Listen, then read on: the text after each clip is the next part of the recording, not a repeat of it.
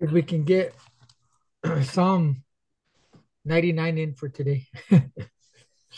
We're almost at the 100 mark. Yeah, Psalm, come on. but we're at Psalm 99 for tonight.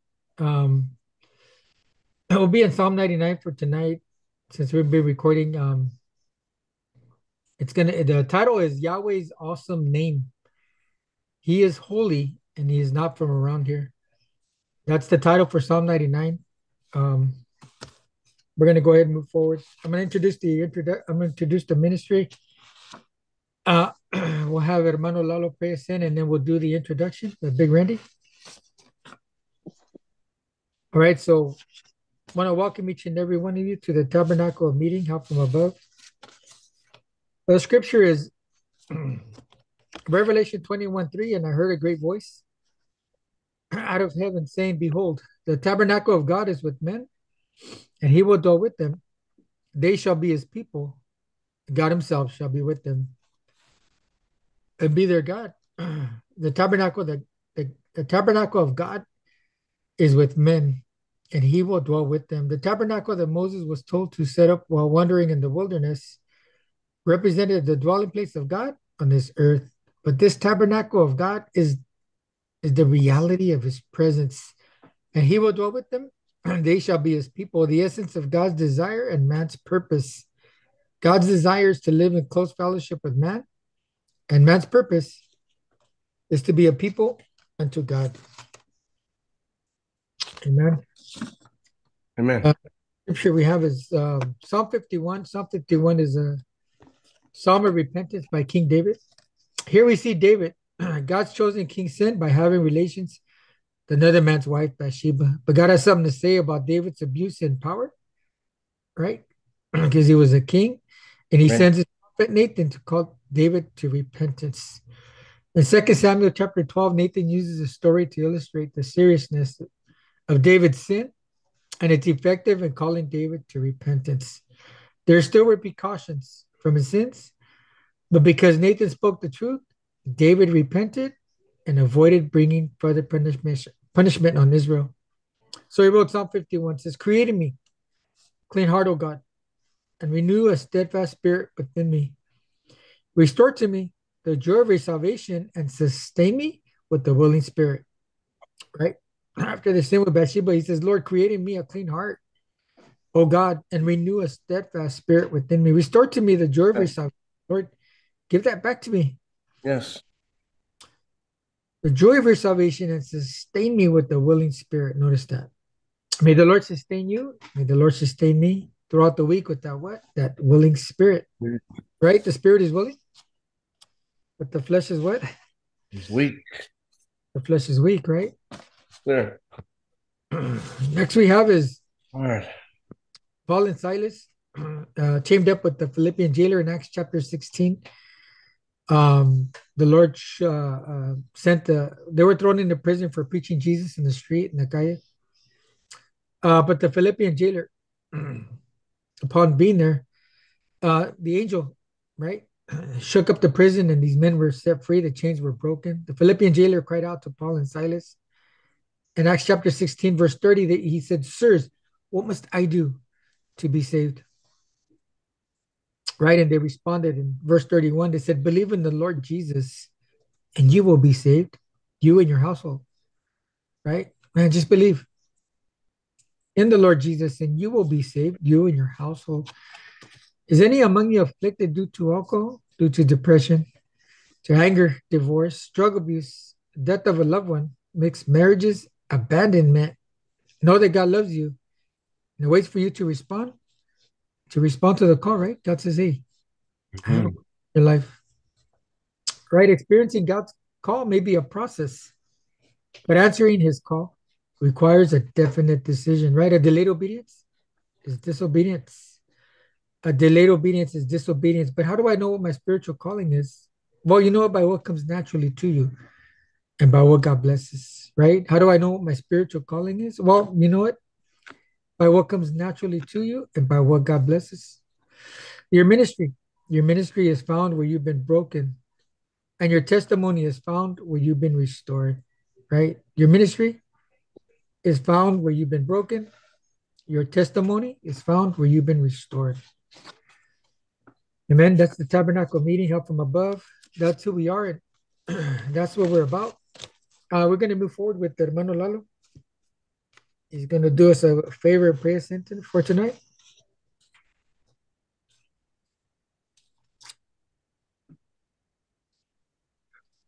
Father in heaven, we come before you, and Lord, we ask you, Lord, to be with all those. First of all, to be with us, Lord, to be with us tonight here in the study. Be with Pastor Junior, with Brother Randy, brothers that may log on. Father, I pray that you give us the wisdom, the understanding to be able to understand your word and to be able to share it with those that are in need, those that perhaps may be listening, those that perhaps may log on later on. And Father, I come before you tonight, and I just want to lift up, everybody that's out there, Father God, all those that are probably struggling, those that are having a hard time getting back to fellowship, getting back to where you have called them and where you want them to be, Lord. Father, I pray for those that are struggling and perhaps may be thinking that there's no more hope for them. Perhaps those that have, in a way, slipped up and are caught up right now in transgression and in a sinful style of living, that you may draw them back uh, unto Yes. unto restoration with you and fellowship with the brothers. Yes. I pray for those that are suffering tonight, those that are suffering with depression, anxiety, Yes, Lord. fear, uh, financial, those that are hurting because of relationship, because of um because of a loved one that perhaps may have passed, Yes, Lord. those that are suffering, Father, that are suffering financially, Yes.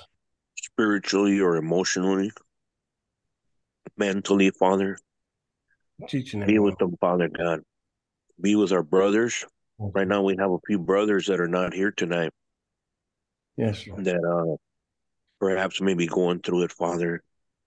I pray that you be with them, Lord. Be with Brother Richard in his healing, Lord, his healing process. Brother Greg, that he's in the hospital going through his shares of trials and also, a sickness that has crept up into his body. Father, I pray, for um for his physical healing. Yes, Lord God. For Brother Randy and his whole family, Yes, Lord. um, be with them, Lord. Be with all those, Father, that may be listening, that need your healing hand to be upon them. So, Father, I pray tonight, Father God, that you would be with all those, Father, who are hurting, all those that are in distress, all those that are brokenhearted. For it says in your word that you are with those that are brokenhearted, Father. Yes. And Lord, that you restore, Father, give eyes to those that have no eyes to see.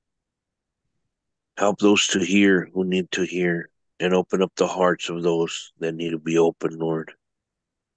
Bring Yes. restoration to the marriages. Yes, Lord. Bring sight to the blind. Yes, Lord.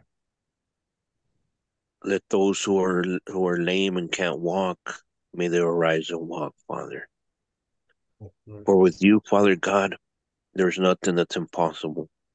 Father, be with each and every single one of them. And if I left out any, Father, please forgive me. And I know that you know who they are, and just be Yes. with them, Father God. Be with all of us, Lord, and help us.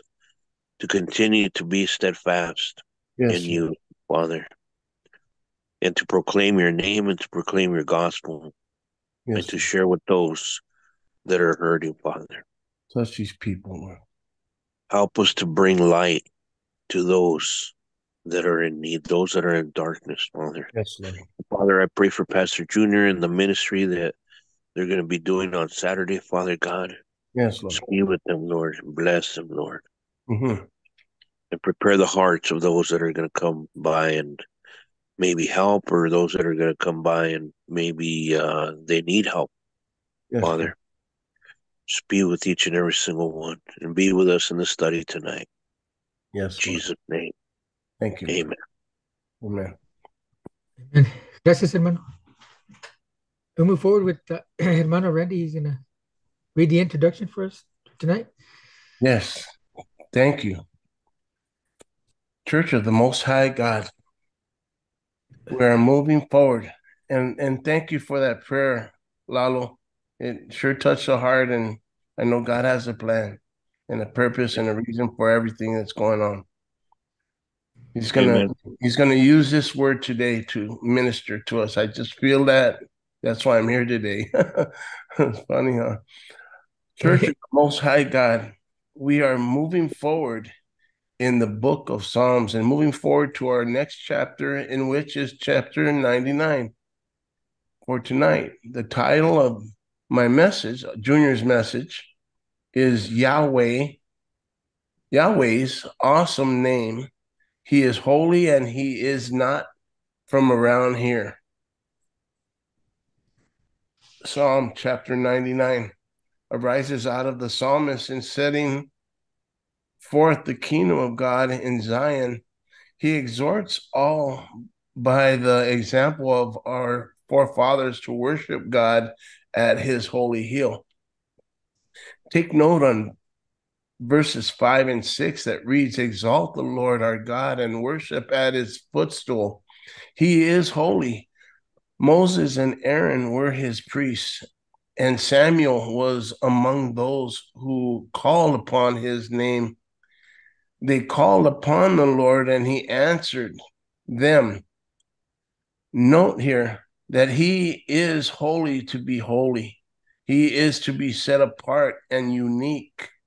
God is separate from all that is simple. He is the perfect measure of goodness. He is holiness. He is holiness itself and is the source of standard of the moral absolutes.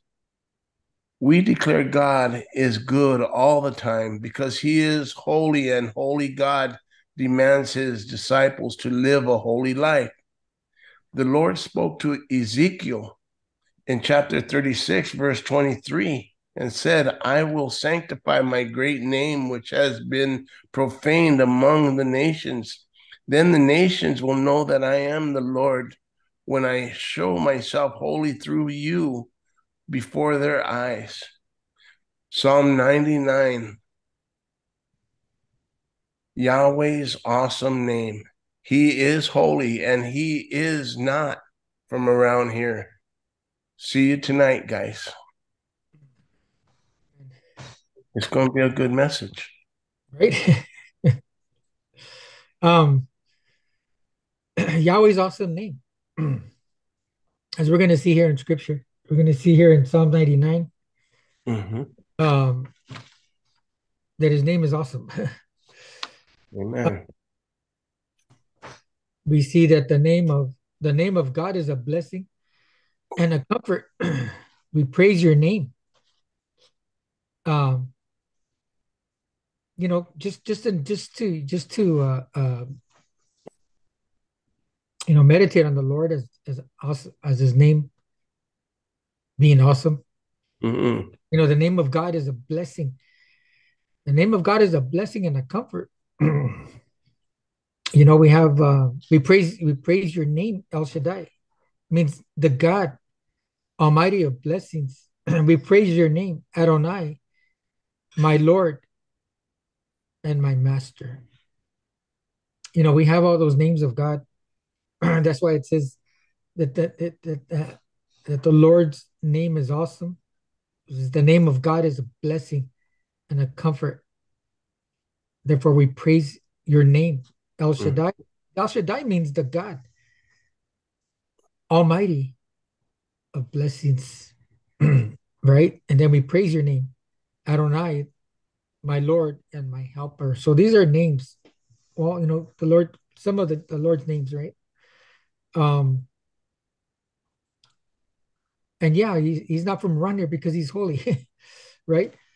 Mhm. He's holy, and he's to be holy. Holy means to be distant and means to be distinct from. This is the principal Hebrew word used to describe the transcendence of God. That's based on Revelation. Based on Psalm 113, 4 through 6. That's that describes the transcendence of God. But we'll get into a little bit more about that. Um, but once again, like Big Randy just read the introduction, it's Psalm chapter 99 arises out of the psalmist and setting forth his kingdom of God in Zion, right? He exhorts us, he exhorts all by the example of our forefathers to worship God in his holy hill. That's why they put, as a psalmist uses the example of our forefathers as Moses, and then you have Aaron, and then you have Samuel. Samuel, the Samuel, this psalm is the only one to mention Samuel by name. You know, um, but the but this is what we have. We have with these. We have Moses, we have Aaron, we have Samuel. The psalmist worship, recalling God by the psalmist worshiped God by recalling his saving acts to their forefathers, and Moses is mentioned by name in several times. Um, the but we can go through a couple of the verses referencing to Moses. Back when we were in Psalm 77. Psalm 77 was one of our titles that we mentioned.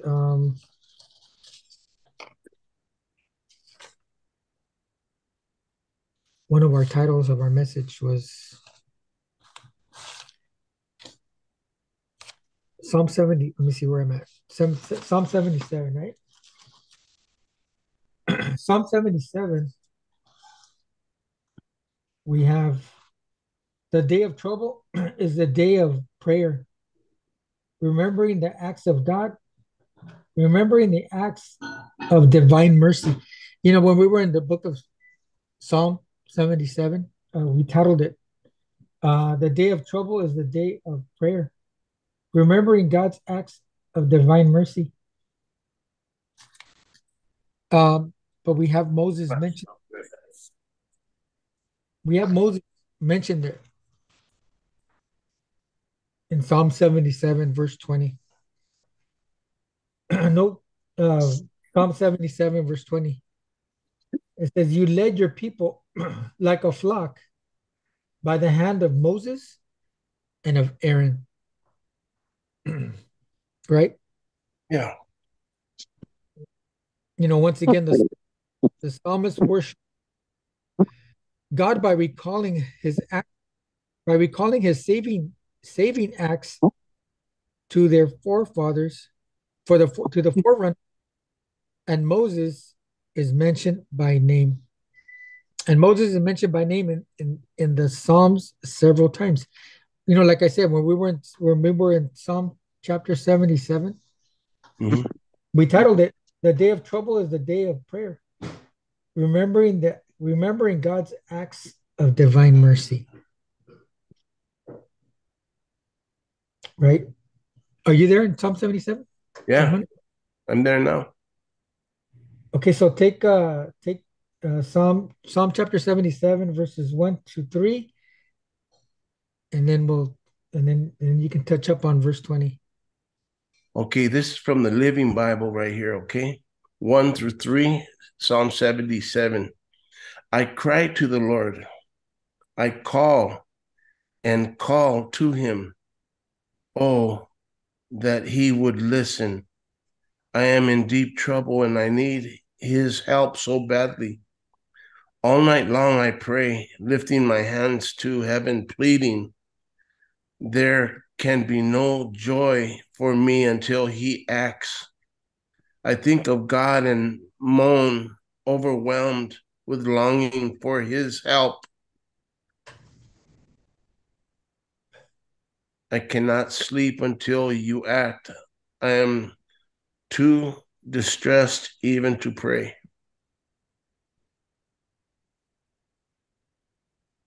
Yeah, my New King James verse 3 says I remembered God and I was troubled. Think about that. Think about where the psalmist was at. Mm-hmm. I cried to the Lord. You know, your translation says you're well, that's verse 1, right? I cried to the Lord. Yeah, Psalm 77, it says, I cry to the Lord. I call and call to him. Oh, that he would listen. I am in deep trouble and I need his help so badly. All night long I pray, lifting my hands to heaven, pleading. Go ahead. Right? So I mean, look what he's doing right there. Mm-hmm.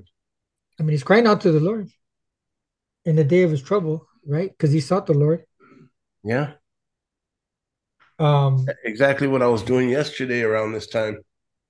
right? Hmm. That's exactly what you shared earlier. Yeah. You know, the comforting thing is that right there in verse 1, it says, and he gave ear to me. You know, Amen. that my New King James says like this: it says, I cried out to God with my voice. And then it says, and he gave ear to me. The That's what we see here in Psalm 99, is that the Lord is that in Psalm 99, it says that he answered. Psalm 99, verse 8 says, you answered them, O Lord our God. You were with them, God who forgives, though you took vengeance on their deeds, though you took vengeance on their deeds. But notice what it says. It says, you answered them, O Lord our God. That's what we see here in Psalm 77. It says, I cried out to God with my voice, and he gave ear to me. Mm-hmm. You know, and what we're referring to, verse 20, right? Because verse 20 in Psalm 77 is what we're referring to to Moses. Mm-hmm. You know, Moses would intercede for the people. Samuel would intercede for the people. Aaron también.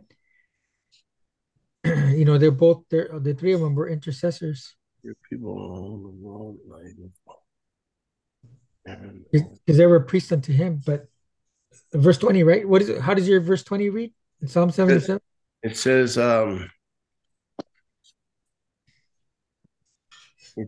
you led your people along that road like a flock of sheep with Moses and Aaron as their shepherds. Notice that. Mm-hmm. So what do you have? You have his saving. The psalmist worship God by recalling his saving acts to their forerunners. Moses is mentioned by name in the Psalms several times. You know, like we're at right here. We're at Psalm 77, right? In Psalm 77:20, Moses' name is mentioned and Aaron's name is mentioned. Mm-hmm. Yeah. Why? Because of their piety, because of their, their set apart. Mm-hmm. You know, they set the example of what it meant to worship the Creator. Right? They're known for their piety. Mm-hmm. and for their acts of reverence to the Most High. Moses, yeah. Right. So we read of Moses, and then we'll take a read on Samuel. We'll take a read on Samuel. And Samuel's going to be 1 Samuel chapter 7. Let's take a read on Samuel. First, let's turn to 1 Samuel chapter 7.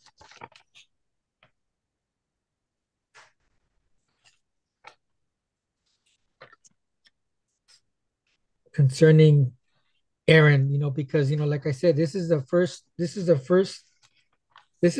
and the only psalm.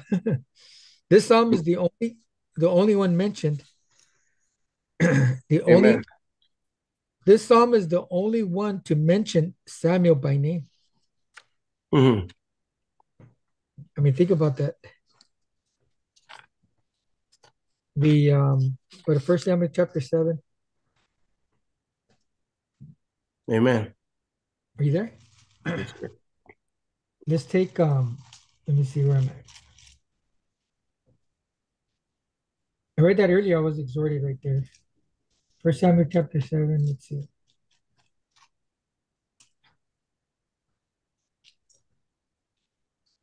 First Samuel chapter 7. Let's see.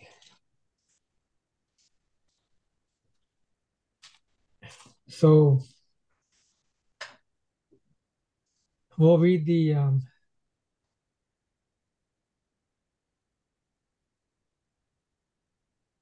first we'll do First Samuel chapter 7 verses 7 through 10. Okay, ready? All right. When the Philistine leaders heard about the great crowds of Mizpah, they mobilized their armies and advanced. The Israelis were baldy frightened when they learned that the Philistines were approaching, pled with God to save us. They begged Samuel. So Samuel took a suckling lamb and offered it to the Lord as a whole burnt offering and pleaded with him to help Israel. And the Lord responded. Just as Samuel was sacrificing the burnt offering, the Philistines arrived for battle, but the Lord spoke with a mighty voice of thunder from heaven, and they were thrown into confusion, and the Israelis routed them. That was 7 through 10 right there. 7 to 10, right? Yes. Can we read it over? No. What the key verse was? The key verse was 9. The key verse was 9 because So First Samuel chapter, Samuel, First Samuel chapter verse 9, right? yeah. So Samuel took a suckling lamb and offered it to the Lord as a whole burnt offering and pleaded with him to help Israel. And the Lord responded. That's key right there. Yes.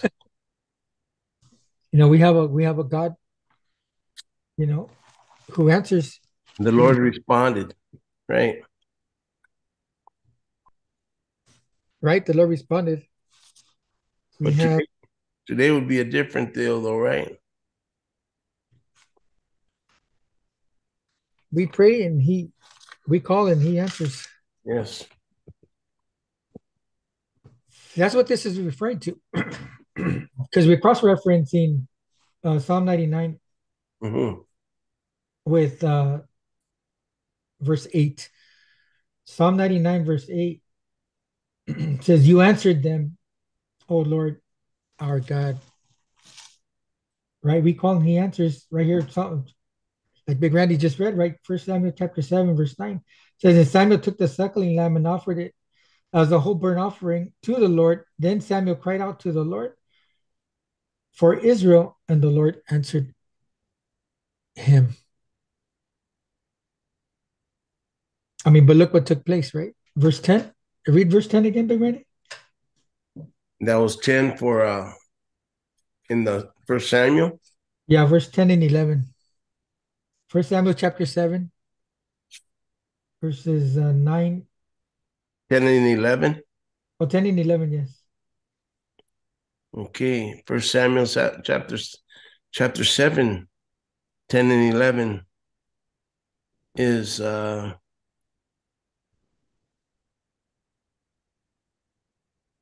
just as Samuel was sacrificing the burnt offering, the Philistines arrived for battle.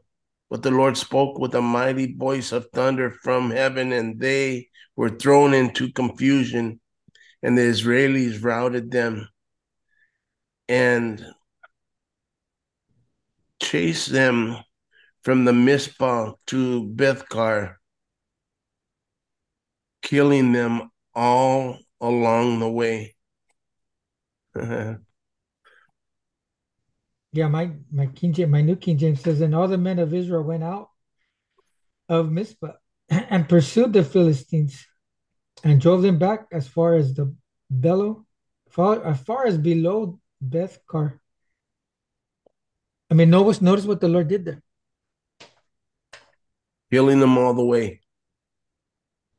right? That's what you get for interrupting God's prayer.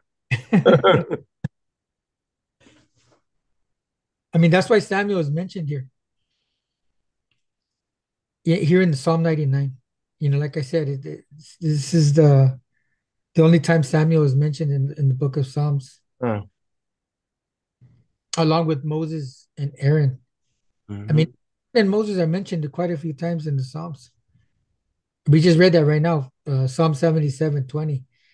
We read of Moses and Aaron. They were, they led the children of Israel.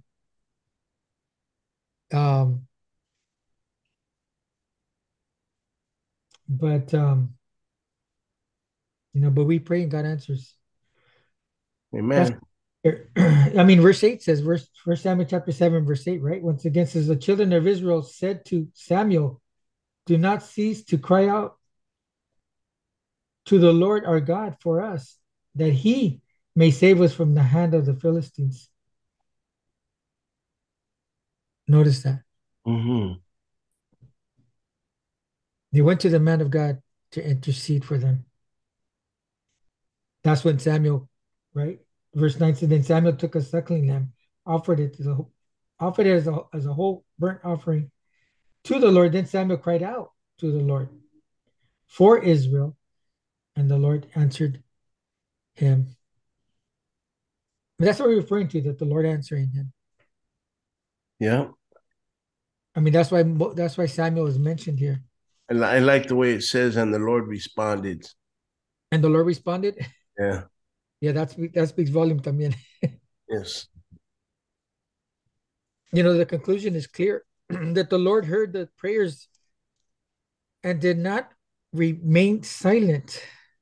Since God answered the prayer of our ancestors, surely he will continue to answer the prayers of those who call upon him. Hmm. Thanks for saying that. Can you say that again? It says the conclusion is clear that the Lord heard the prayers and did not remain silent. Since God answered the prayers of our ancestors, surely he will continue to answer the prayers of those who call upon him. Thank you. Thanks for saying that, because that blesses my heart to know that I can call upon the name of the Lord and he'll always be there for me and he will respond. That's what I was exhorting Rosie, Lalo's daughter, earlier before we came up. When we prayed for her, when you logged in, we prayed for her.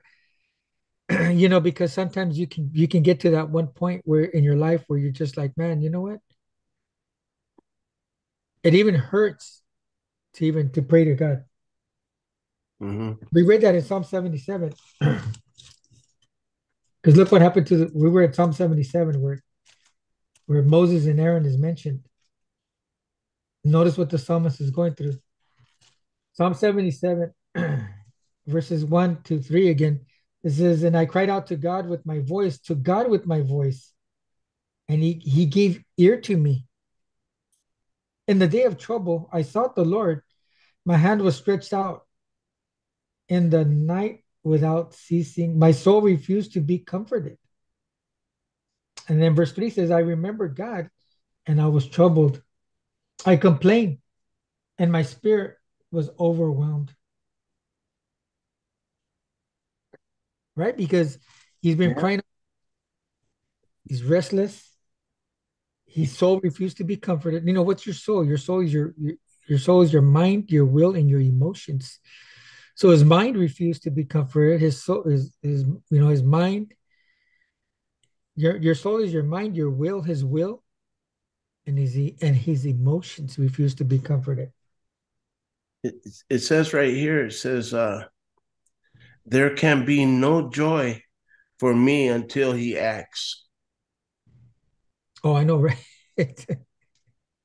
You know, all night long I pray, lifting Mhm. my hands to heaven, pleading. There can be no joy for me until he acts. That's how we are a lot of times, you know.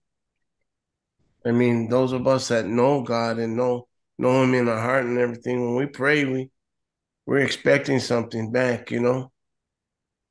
But those that call upon the name of the Lord shall be saved, you know. I mean, ask, seek, knock, you know.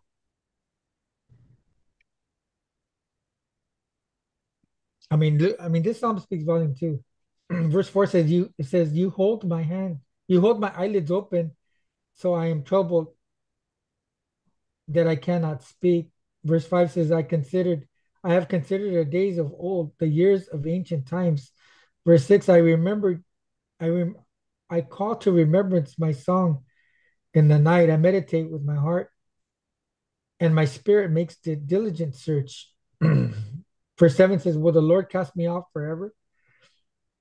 And will he be favorable no more? Verse 8 says, his mercy cease forever? Has his promise failed forevermore? Verse 9 says, has God forgotten to be gracious? Mm. Has he in anger shut up his tender mercies? Selah, to meditate, to ponder, to think, to think of what you just read. But notice what he said, and then it says, verse 10 says, and I said, this is my anguish, but I will remember the years of the right hand of the Most High. I remember the works of the Lord. Surely I will remember your wonders of old. I will meditate on all your work and talk about your deeds. So notice how he was able to come out of his depression there. Mm-hmm. You know why? Because the depression is a failure to remember what salvation is. David was able to. Well, actually, we have Asaph right here. Who's this? Yeah, Asaph. Asaph was able to come out of his depression uh, because he remembered the works of the Lord. Once again, depression is a failure to remember what salvation is. And here it is right here.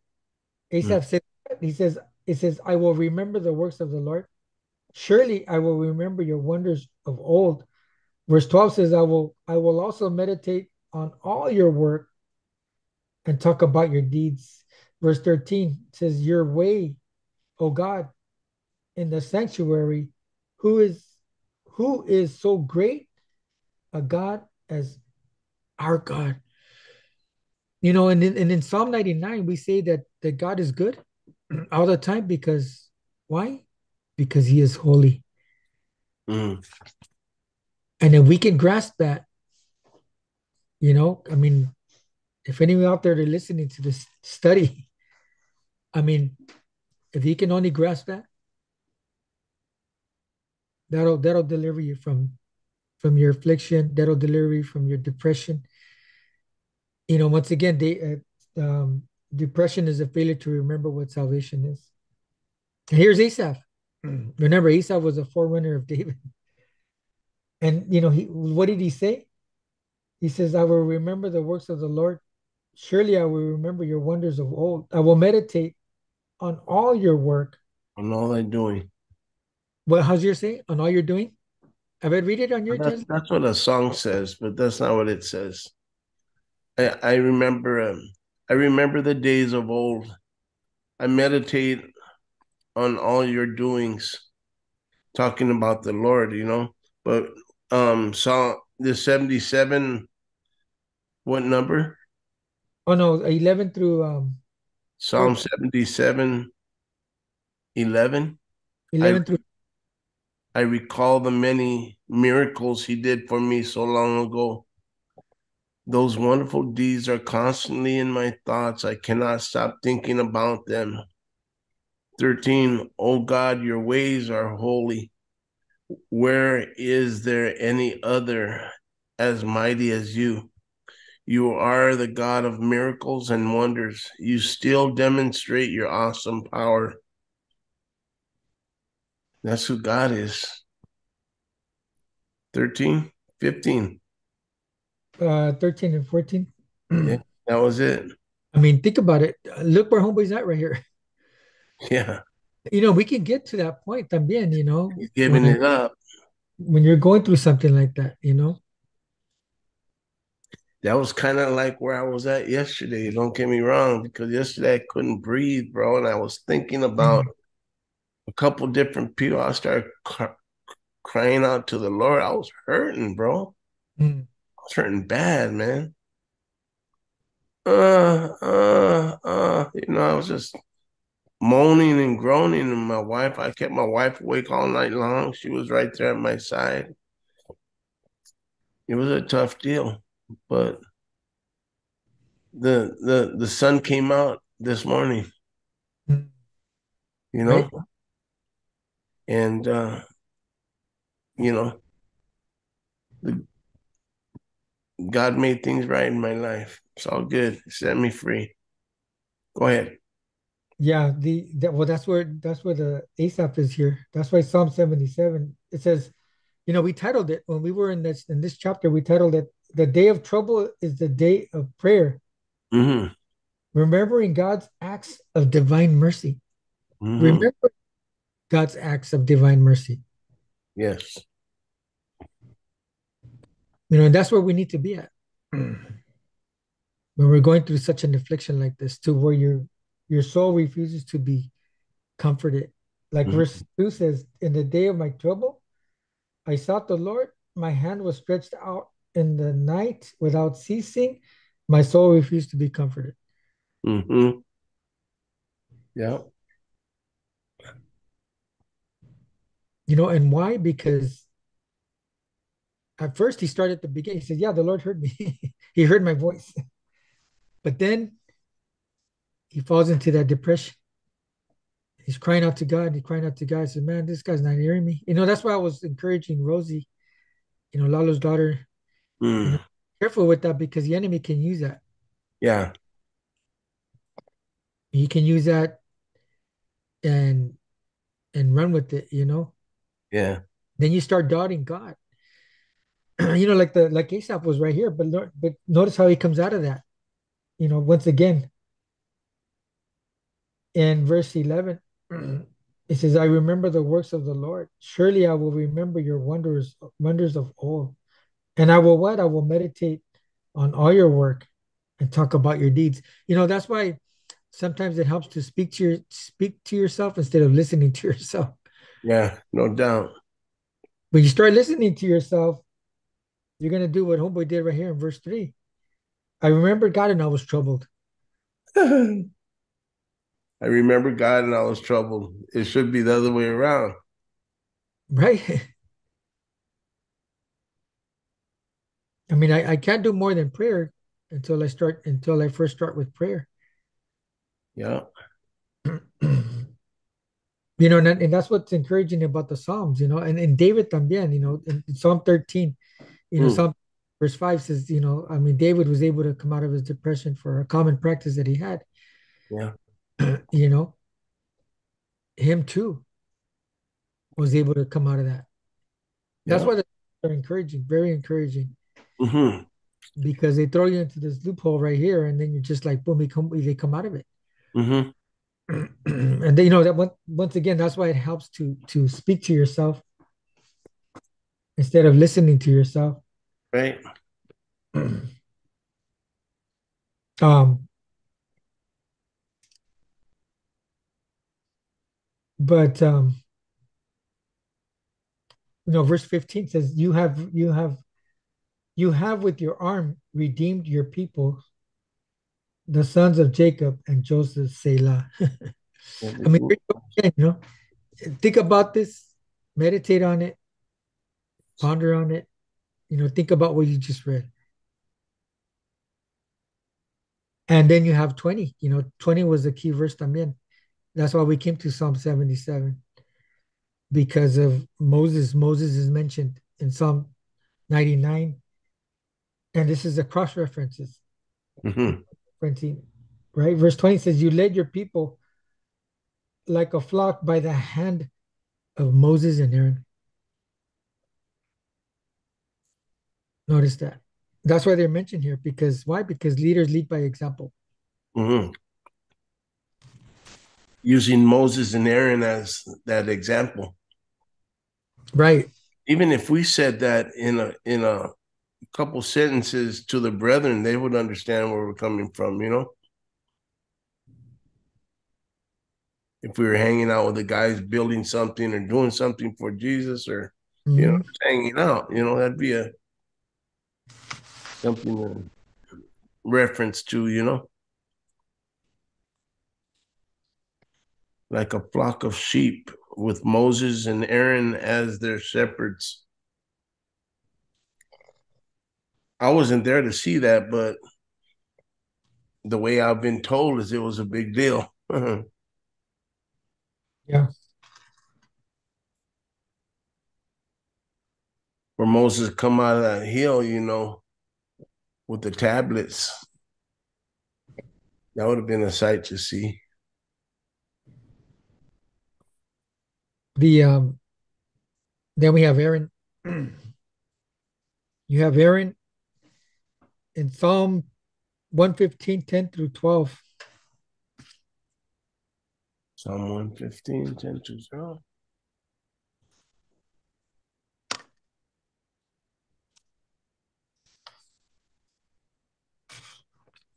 Uh-huh. Or you want to take a read on that one? Yeah. 115, 10 through 12. Okay. O priests of Aaron, trust in the Lord. He is your helper. He is your shield. All of you, his people, trust in him. He is your helper. He is your shield. I would now. Now you said 10 and 11, Uh, 10 through 12, maybe 9, 10 and 11. 9, 10, and 11. Yeah, because it says, "O Israel, trust in the Lord. He is your helper. He is your shield." O priests of Aaron, trust in the Lord. He is your helper. He is your shield. All of you, his people, trust in him. He is your helper. He is your shield. And maybe even the next one too, Jehovah is constantly thinking about us, and he will surely bless us. That could be a good end to that whole paragraph. Oh, I know, right?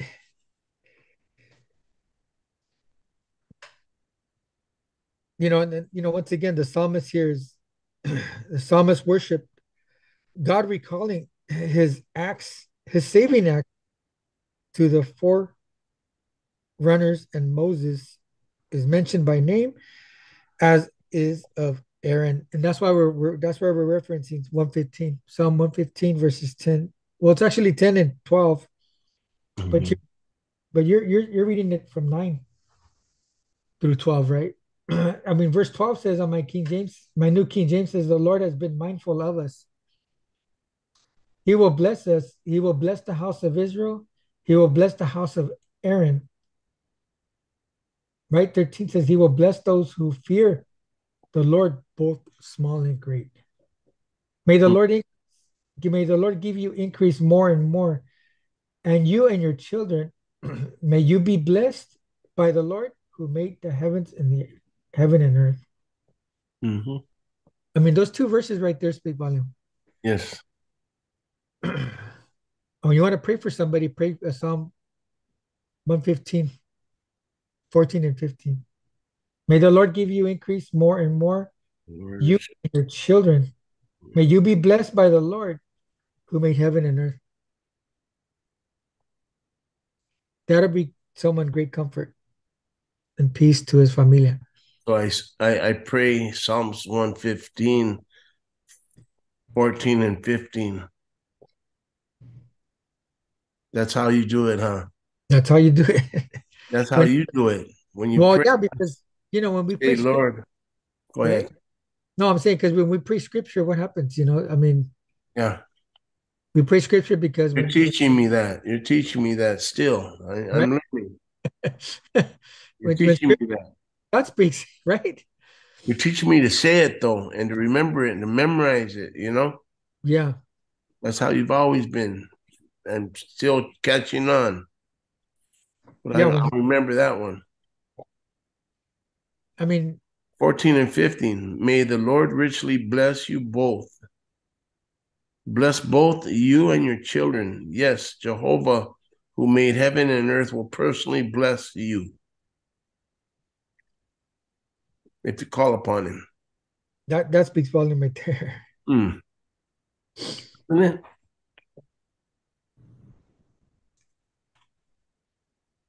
The This is a good chapter here though. Yeah, but we're referencing Aaron. Hmm. But just to think that this psalm is the only one to mention Samuel in Psalm 77. I mean, Mm. not Psalm 77, First Samuel, First Samuel 70, where we were at 77. the beginning, right? First Samuel 10, right? First Samuel chapter 7, Chapter 7, verse 9. First Samuel chapter 7, verse 9 was the first, is the only psalm to mention Samuel. And you got Moses and you got Aaron all over the place. yeah, right? I got quite a few verses on all that.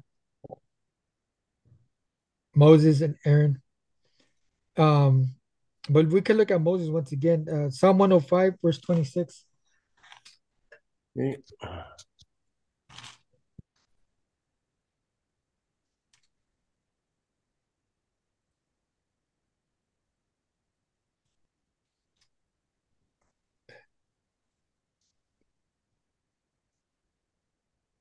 What verse? Psalm 105, verse 26. Who do we have on there? Verse 26. Okay. Moses.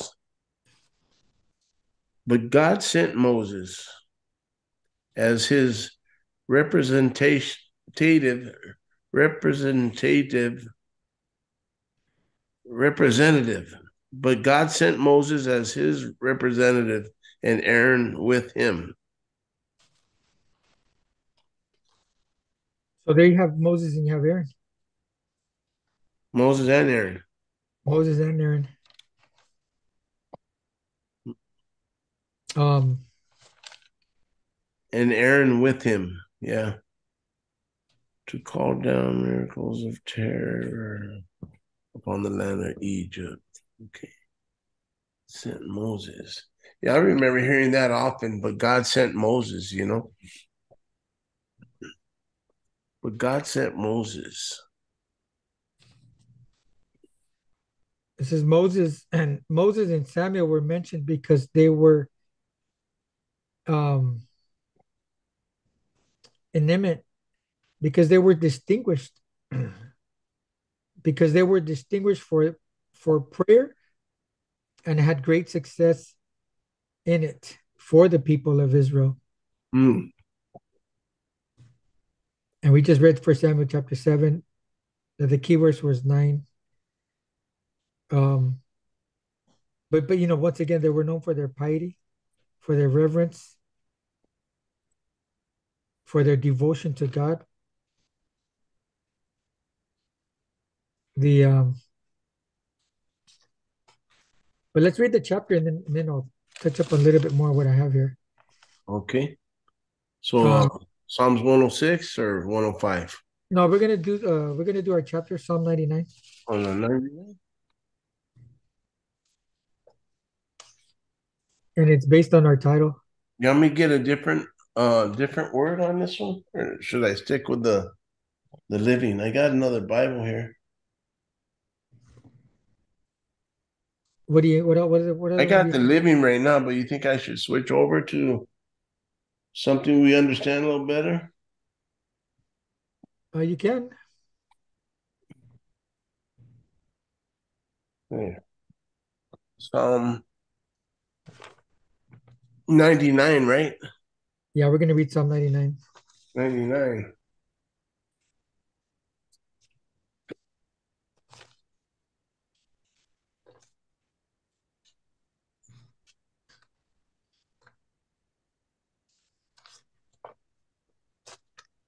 Did you get Okay. it? All right. Psalm 99. You start us off. A pretty small paragraph. Ready to hear it? Yeah, the chapter is not that big. No. It's very short. We only got 9 verses. You want me to go ahead and take it on? Yeah, start us off. Okay. The Lord reigns. Let the nations tremble. He sits enthroned between the cherubim. Let the earth shake. Great is the Lord in Zion. He is exalted over all the nations. Let them praise your great and awesome name. He is holy. The King is mighty. He loves justice. You have established equity in Jacob. You have done what is just and right. Exalt the Lord our God and worship at his footstool. He is holy. Moses and Aaron were among his priests. Samuel was among those who called on his name. They called on the Lord, and he answered them. He spoke to them from the pillar of cloud. They kept his statutes and the decrees he gave them. Lord our God, you answered them. You were to Israel a forgiving God, though you punished their misdeeds. Exalt the Lord our God and worship at his holy mountain, for the Lord our God is holy. Right? Yes, yes. I mean, we just read verse 8. We were referencing verse 8 when we went with Samuel, we went with Moses. We Yeah, do, right? We call and God answers, yeah. Amen. right? And that's where we need the exhortation because, once again, we were at Psalm 77. And you know that homeboy was going through some tough times Yeah, where he started off well and then he started, listening to himself. Then he started speaking to himself. yeah. Oh, look out. but um, but the Lord reigns. Here in Psalm 99 Yeah, says the Lord reigns. What does it mean for the Lord to reign? It means that all authority and power has been given over to him. Jesus said, all authority has been given to me. But the Lord reigns. Psalm 93, verse 1, Our God reigns. right? Our God reigns. These are the God reigns. Our God reigns. Psalm 93, verse 1 says, the Lord reigns. He is clothed with majesty. The Lord is clothed. He has girded himself with strength. Surely the world is established, it cannot be moved. You know, when we were in that one, it was the Lord reigning. Yeah. We named it divine creation is the basis of divine authority. Psalm 93, we titled it Divine Creation is the Basis of Divine Authority. Because Mighty. because the Lord reigns. And it's a priestly, it's a kingly psalm, a royal psalm because he is clothed in majesty. Mm-hmm. The That's why they call them royal psalms. Yeah. You know, once again, this one starts with the Lord reigns. He reigns and he is clothed with majesty. The Lord is clothed. He's girded himself with strength. Surely the world shall be established. The world is established, so it cannot be moved. Mm-hmm. Your says your throne is established from the old. You are from everlasting. Right? Go ahead and read verse 3 and 4 of Psalm 93. Oh, 93. I was on 94 there. 3 and 4. Yeah. It's the mighty oceans thunder your praise. You are mightier than all the breakers pounding on the seashores of the world. And then the NIV says,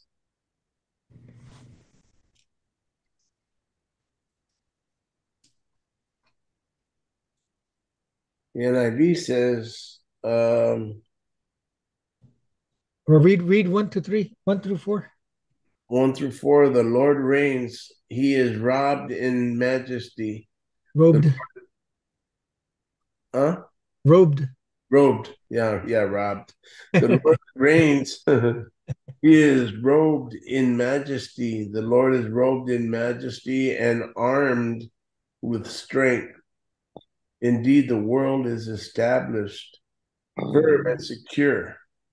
Your throne was established long ago. You are from all eternity. The seas have lifted up. The seas have lifted up. Lord, the seas have lifted up their voice. The seas have lifted up their pounding waves, mightier than the thunder of the great waters, mightier than the breakers of the sea. The Lord on high is mighty. I can't go further right there. That's no lie, though. Our Lord, our God, He's mightier. He's mighty, mighty to save, bro. Right? Mighty to save. I mean, that's why Psalm 93 is a royal psalm. Yeah. And I'm glad I'm here. They're royal because the word royal means as a king. We call the Psalms we call the Psalms royal because they call God king. Okay. The royal Psalms tells us that he is ruling over all the world. The That's why it says that the Lord reigns. Yeah. Psalm 91, Psalm 97, verse 1 says, the Lord reigns. Let the earth rejoice, and let the multitude of the isles be glad. The title, Yahweh reigns righteously and justly. Don't doubt his love for you in hard times. You know, that was our That was our title for Psalm 97. Mm-hmm. Uh, Psalm 97. When we were in Psalm 97, we titled it Yahweh reigns righteous and justly. Don't doubt his love for you in hard times. mm, Um, because the reason why I titled it like that is because just knowing that the Lord reigns, you might be questioning yourself, then why am I going through this? mm-hmm. And God claims to be who he is. Why am I going through this? And why is my family going through this? That's why I titled it Yahweh reigns righteously and justly. Don't doubt his love for you in hard times. More like be happy in hard times, bro. Be happy when you get the hard times. He's just trying to renew us, He's just trying to renew our minds. He's just trying to equip us, get us ready for something, you know? Right.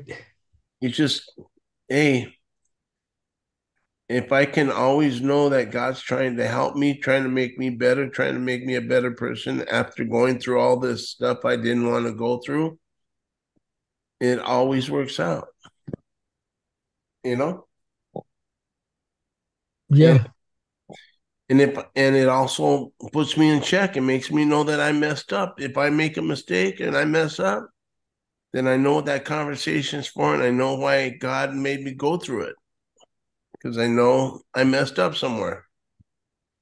You know, your sin will find you out.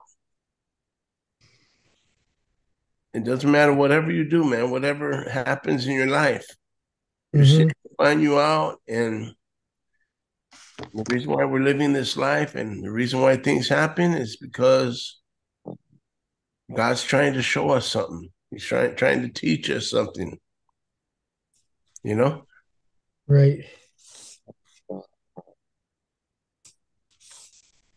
He's trying to show us how much he loves us. Because if he didn't care for us, he wouldn't be putting us in check like that. He wouldn't be saying, "Hey, man, what'd you do that for? What'd you say that for?" You know, put you Right. in check. You know. Yeah. Yeah. Well, that's what we just read right now. Mm-hmm. We read that in Psalm 99. Mm-hmm. When you're talking about that right now, you're talking about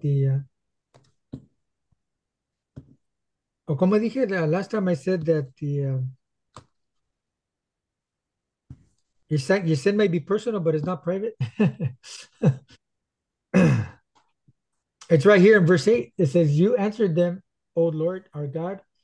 You were to them God who forgives. Though you took vengeance on their deeds, though you took vengeance on your deeds. It says, Exalt the Lord our God and worship his holy hill. For the Lord our God is holy. Once again, like I mentioned in our introduction, you Mm-hmm. know, and he commands his disciples to be holy. We don't belong to ourselves. We belong to him. 1 Corinthians 6:19 says, Do you not know that your body is the temple? Well, let's go to 1 Corinthians chapter 6, because that's where I was going to go with that one. Mm-hmm. In reference to God is holy and he commands his disciples to be holy. Chapter 6. 1 Corinthians chapter 6,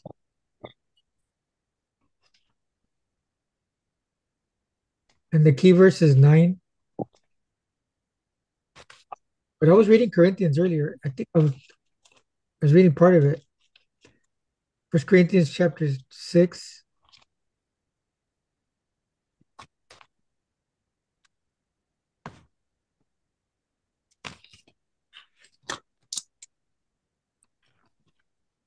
First Corinthians chapter 6.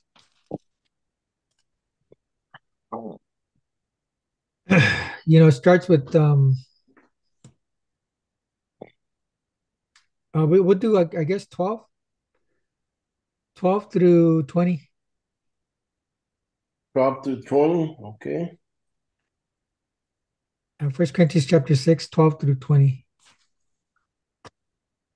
You want to take it, Managa? Yeah.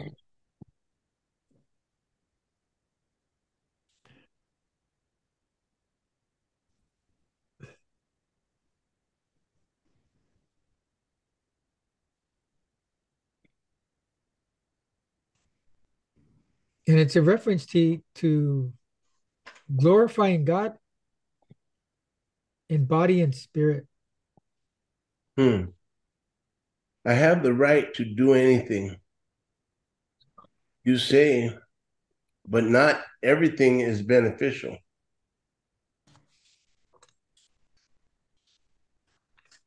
I have the right to do anything you say, but not everything is beneficial. I have the right to do anything, but I will not be mastered by anything. You say food for the stomach and the stomach for food, and God will destroy them both. The body, however, is not meant for sexual immorality, but for the Lord, and the Lord for the body. By his power, God raised the Lord from the dead, and he will raise us also. Do you not know that your bodies are members of Christ himself? Shall I then take the members of Christ and unite them with a prostitute? Never. Do you know that he who unites himself with a prostitute is one with her in body? For it is said, the two will become one flesh, but whoever is united with the Lord is one with him in spirit. You want me to go all the way to 19? To 20, yeah. Flee from sexual immorality. All other sins a person commits are outside the body, but whoever sins sexually sins against their own body. Do you not know that your bodies are temples of the Holy Spirit, who is in you, whom you have received from God? You are not your own. You were bought at a price. Therefore, honor God with your bodies. That translation says honor. This one says glorify. Glorify God in your body. Glorify God with your body. Let me see here. That's why that's why we're referencing 1 Corinthians chapter 6 with verse 19, because we don't belong to ourselves. Mm-hmm. The holy God demands We don't uh belong to ourselves to be holy. because we're holy. I mean, we can only be holy in the Lord. Because we're holy in the Lord, our bodies don't belong to us. They belong to God. Is that what you're saying? Yeah, I mean, once again, the introduction says he is holy. He is holy. To be holy is to be set apart and unique. God is separate from all that is sinful. He is the perfect measure of goodness. He is also holiness itself and is the source of standard moral absolutes. We declare God is good all the time. Why? Because he is holy. And a holy God demands his disciples to live a holy life. Mm-hmm. And he commands his disciples to live a holy life. And we're referencing 1 Corinthians chapter 6, verses 12 through 19. Because here in my Holman Bible says, verse 12 says, everything is permissible for me, but not everything is helpful. Everything is permissible for me, but I will not be brought under the control of anything. You see how Paul is referencing to that? Check this out. Mine 6:12 says In the living, I can do anything I want to if Christ has not said no. But some of these things aren't good for me. Even if I am allowed to do them, I'll refuse to if I think they might get such a grip on me that I can't easily stop when I want to. Well, what does that mean? Oh, is that how yours reads? That's what mine says right here in 1 Corinthians 6, verse Nine. 12. Oh, verse 12. Everything is permissible for me. Well, let me read my King James, Oh, my New King James. My New King James says in First Corinthians chapter 6.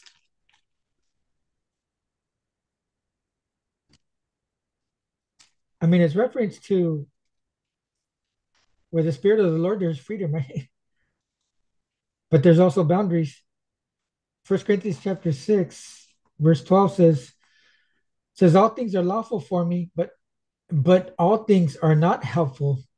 All things are lawful for me, but I will not be brought under its power of any. Right? Once again, it says all things are lawful for me, but not all things are helpful. All things are lawful for me, but I will not be brought under its power. okay. And then it's referring to the Things are food. possible, but you're not going to be tied down to an addiction or something. Right. You're not going to end up addicted to something. Yeah, that's what it means. I mean, and you get referenced it to that one scripture that says, with the Spirit of the Lord, there is freedom. Mm-hmm. But God gives us the freedom, Mm-hmm. but the freedom is not to sin, is to win. Oh, you see, I like that one. Right? With the Spirit of the Lord, there is freedom. Like the Apostle Paul speaks right here, all things are lawful for me, but not all things are helpful for me. To sin, but win. Well, how'd you say that one? But yeah, I said, with the Spirit of the Lord, there is freedom, but um, God gives us the freedom, but the freedom is not to sin, but it's to win. The freedom is not to sin; it's to win. Yes. The Okay. freedom that God gives us is the freedom to win and not to sin. Okay. He gives us a freedom not to sin, but to win. Right. We need to put that on the back of a T-shirt. That's what I was trying to clarify here.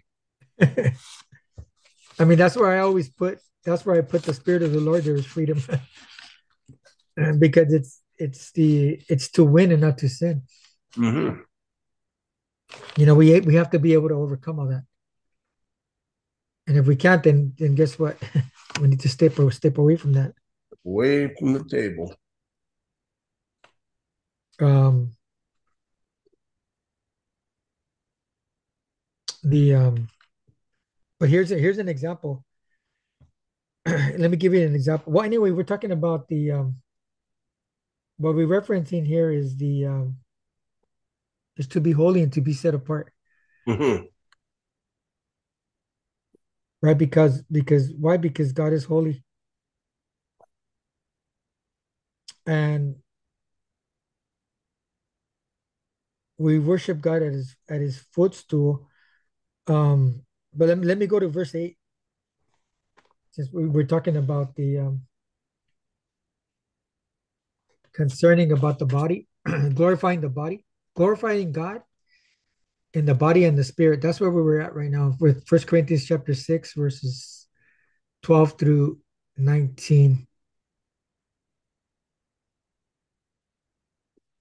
Um, You want me to because, read it? because First Corinthians chapter 6, we have one of these verses that teaches us that the unjust will not inherit the kingdom of God, right? Right.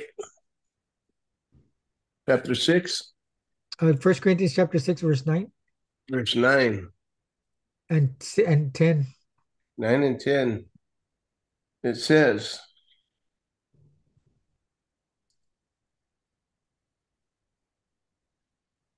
do you know that those doing such things have no share in the kingdom of God?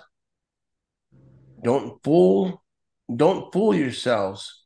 Those who live immoral lives, who are idol worshippers, adulterers, or homosexuals, will have no share in his kingdom. Neither will thieves or greedy people, drunkards, slanderers, or robbers. That But verse, just by itself, can sure put a lot of people in check if they believe in the Lord,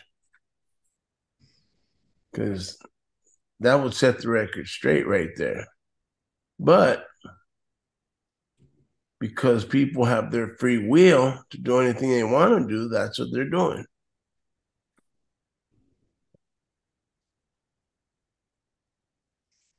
well, we read First Corinthians chapter 1 that God gave him over to a debased mind, right? But notice what it says, verse 11. It says, but some of you were like this, but you were washed, you were sanctified, you were justified in the name of the Lord Jesus Christ and by the Spirit of our God. Say that one more time. It says some is it okay, First Corinthians chapter 6:11 says 6. Corinthians chapter 6, verse 11 says, some of you were like this, but you were washed, you were sanctified, you were justified in the name of the Lord Jesus Christ and by the Spirit of our God. It says this was you, but you were washed, you were sanctified. What does it mean to be sanctified? It means to be set apart. And you were justified, just as you never sinned, in the name of the Lord Jesus Christ. Apart from that, no. I can do anything I want to if Christ has not said no.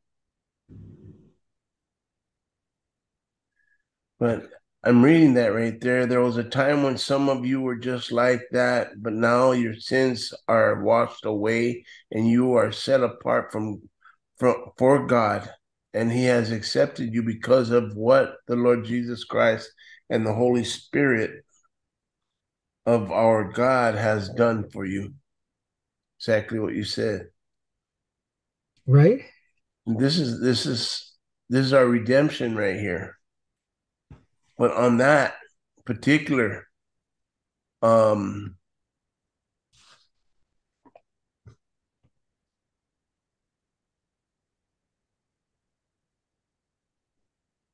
those who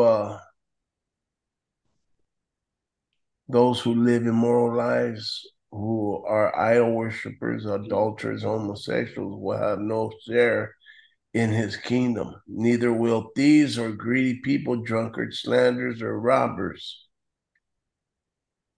There was a time when some of you were just like that, but now your sins are washed away and you are set apart for God.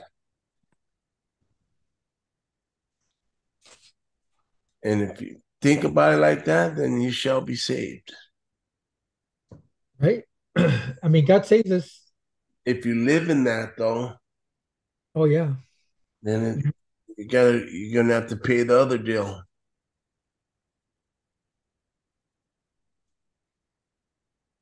I I mean, worry, I worry about my son. Whenever I read something that has to do with being gay and all, I get you know I I mean I mean, don't become a judge. I just become a guy that's worried. yeah. It's not that I'm trying to be a judge or trying to judge you. I'm more or less trying to say, man, you know, what Well, would it take? Go the ahead. Lord is the one that's going to speak to him. All we can do is pray for them. Yeah. Pray that they would see the light. It'd have to be between him and God, no doubt. Nothing else is holding him back. Right. Just him and God. God has a plan, though. I know he's not finished with him yet. Oh yeah. We need to believe that. Yeah. But notice Psalm 99 once again. It says verse 8. It says, well, I'll read it on my Holman Bible. My Holman says, the Lord God, the Lord our God, you answered them. You were a God who forgave them, but punished their misdeeds. So God forgave them, but he Yeah. punished misdeeds. And then my King James, my New King James says, you answered them, O Lord, our God. You were to them God who forgives, though you took vengeance on their deeds. Let me see that. He is enthroned upon the cherubim like the whole earth is shake. Jehovah sits in majesty in Zion.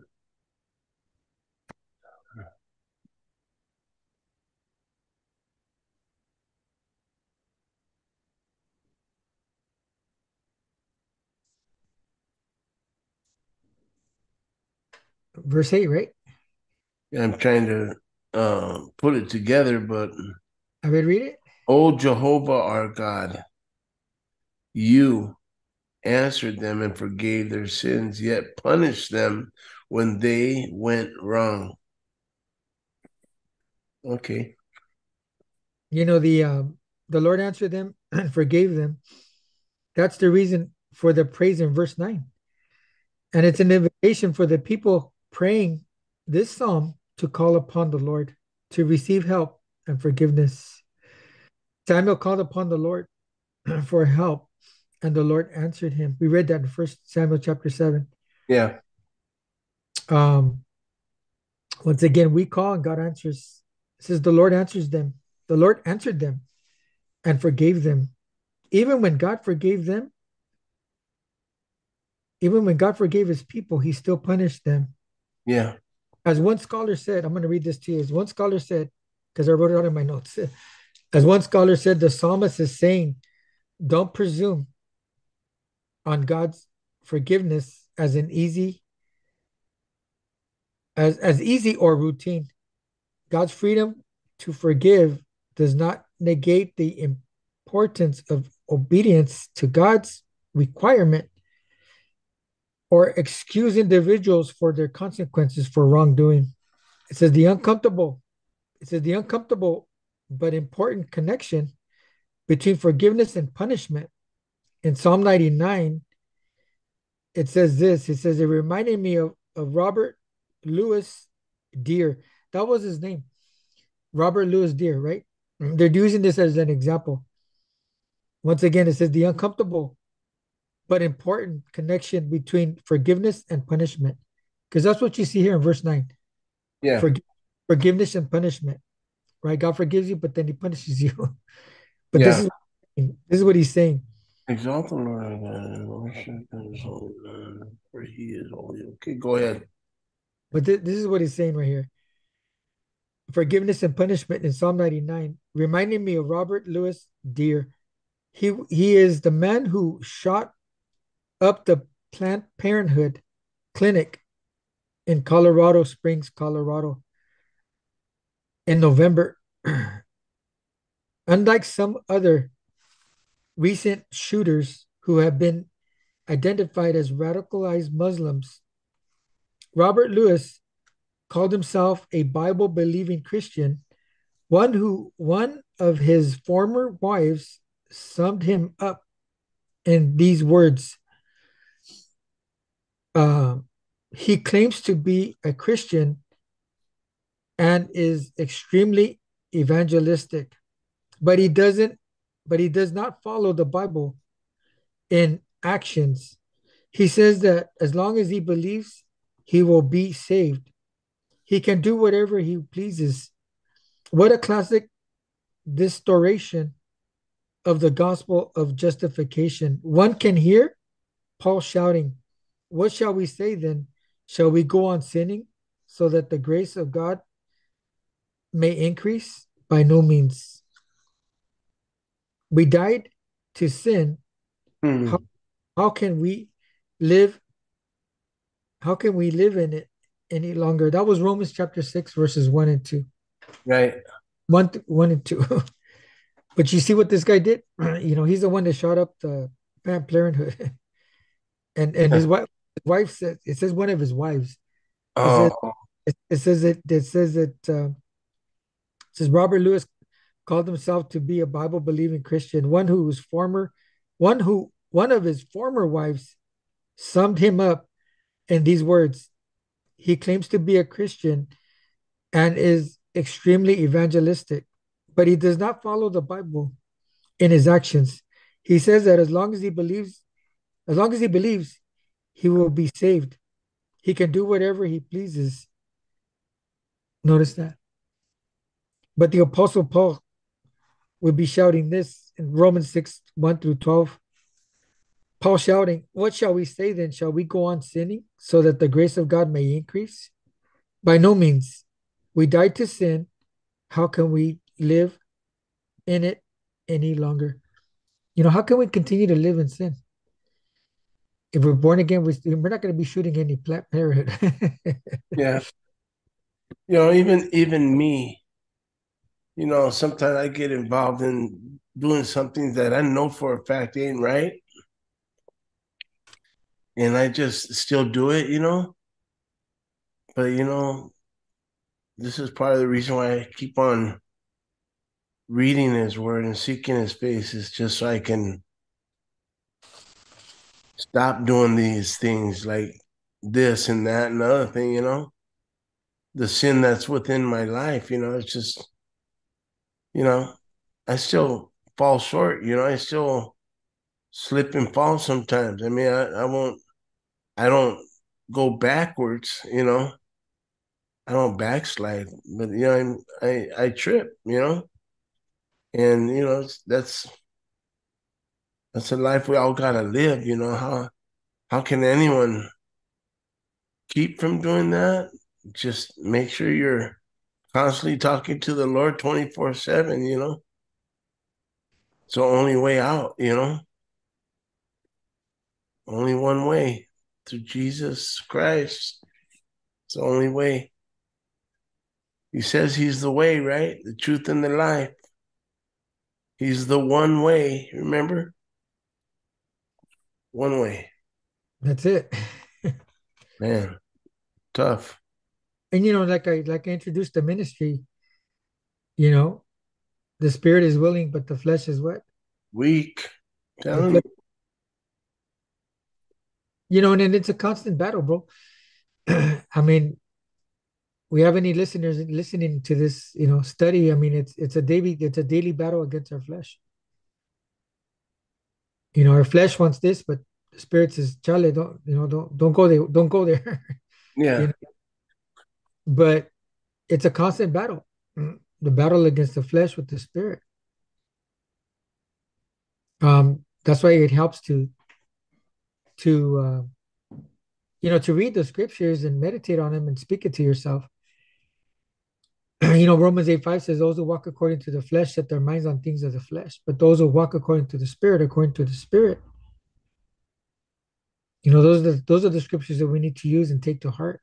I mean, put them on your dash of your car, write it out everywhere, meditate on it. Mhm. I mean, I'm in the groceries with my wife, and I'm just like, I give her the bags that she needs, and then I'm looking at my cards. I'm just meditating on scripture and meditating on scripture. I mean, you got to occupy your mind, bro. Yeah. Remember, your mind is like a waiting room. Thoughts come in invited and uninvited. And those uninvited thoughts, you need to rebuke them. One way to do that is to put scripture in there. Yeah. If you occupy your mind with scripture, you know what I mean? It'll take that place of that thought. Yeah. And a pastor told me, he says, take your thoughts captive. Right. Take those evil thoughts captive. Take those thoughts that you don't want to do this or you don't want to do that, you don't want to feel this way, you don't want to feel, keep all those negative thoughts captive, and the peace of God will be with you forever. That was from Pastor Matt, New Hope Church, that told me that. Randy, you got to take your thoughts captive, man. You got to take every evil and idle word captive. It's scripture. Yeah. I don't know where it says it, but Yeah, I think well, I'm not sure. I think it's Corinthians 10. Um, taking every thought captive yeah. and bring it into subjection. Mhm. I'm not sure. It might be 10. I'm not sure. No, 10 is in there somewhere. First Corinthians chapter 6. Um,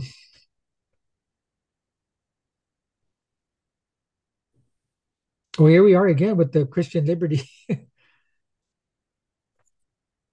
Oh, this is where we were at, no? No, we were in First Corinthians chapter 6. But Christian liberty, everything is permissible, but not everything is helpful. Everything is permissible. Here it is again. The same verse we were reading earlier. But not everything builds up. No one should seek his own good, but the good of other people. And then it's talking about meat. Kind of the same thing. Every That's for thought, chapter 6. I think it's New Testament. For some reason. No, it is. It is in New Testament. Captive. It might be Second Corinthians chapter 10.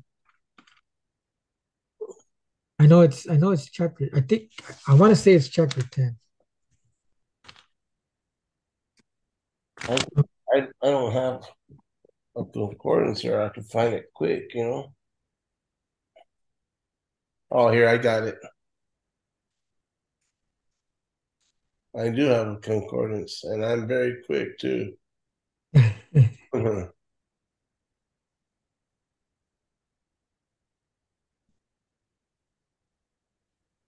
Every thought captive. Right here. It's First Corinthians second. Second Corinthians 10:5.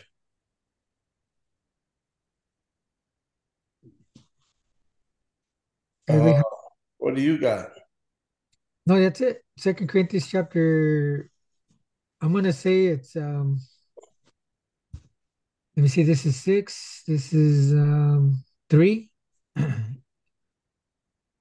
First Corinthians chapter 10. Second Corinthians chapter 10, verse 3 says, "For although we are walking in the flesh, we do not wage war in, in a fleshly way."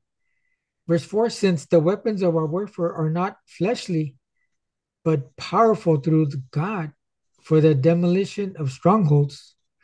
We demolish arguments." Verse 5, "And every high minded thing that is raised up against the knowledge of God, taking every thought captive Bringing every thought captive. There it is. to That's the right. obedience of Christ." Yeah, I see it. 2 Corinthians 10:5. All right. Casting down arguments and every high thing that exalts itself against the knowledge of God. Well, anything that exalts itself or tries to exalt itself above God is wrong, you know? Casting down arguments and every high thing that exalts itself against the knowledge of God, bringing every thought into captivity to the obedience of Christ, and being ready to punish all disobedience when your obedience is fulfilled. There you go. So it's 2 Corinthians 10:5. 2 Corinthians 10:5. That's what I've been trying to live on, though, man. Trying to stick to that. But look what it says. Look what verse 7 says. It says, look at what is obvious. If anyone is confident that he belongs to Christ, he should remind himself of this. Just as he belongs to Christ, so do we. Notice that. Where is this one at? Right there, 1 Corinthians chapter 7. 1 Corinthians chapter 10, verse 7. First Corinthians or Second Corinthians? I mean, 2 Corinthians chapter 10. Second, right now we're reading in chapter, What verse? verse 7. 7.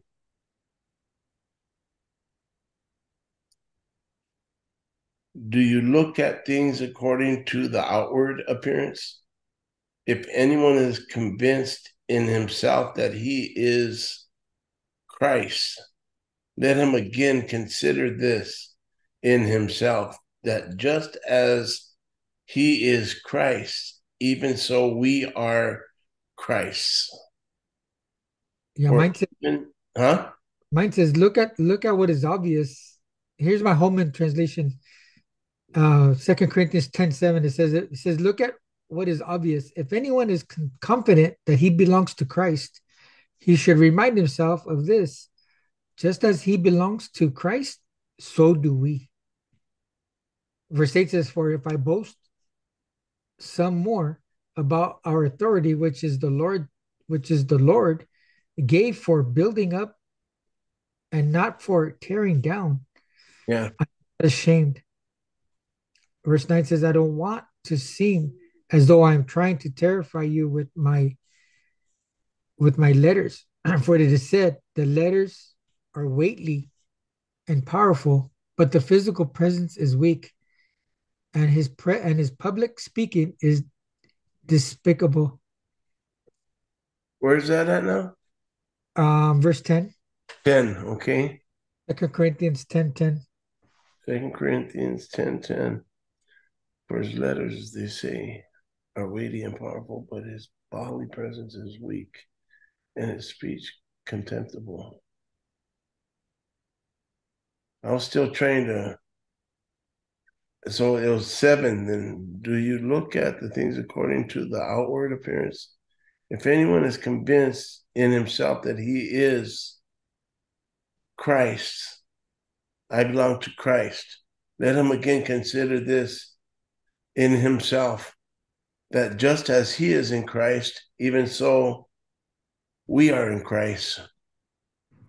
For even if I should boast somewhat more about our authority, which the Lord gave us for edification and not for our destruction, I shall not be ashamed lest I seem to terrify you by letters. For his letters, they say, are weighty and powerful, but his bodily presence is weak and his speech contemptible. Let such a person consider this what we are in word by letters when we are absent, such we will also be indeed when we are present. Let such a person consider this, that what we are in word by letters when we are absent, such we will also be indeed when we are present. I don't know what that means. No, it's referring to the letters, but and it's very referring to if you're going to boast, you're going to boast on the Lord. It's right here, verse 17. Go. It says, so the one who boasts must boast in the Lord. Right. For verse 18 says, for it is not the one commending himself who is approved, but the one the Lord commends. So, in other words, don't boast on your own, you know, self. You're gonna boast on the Lord.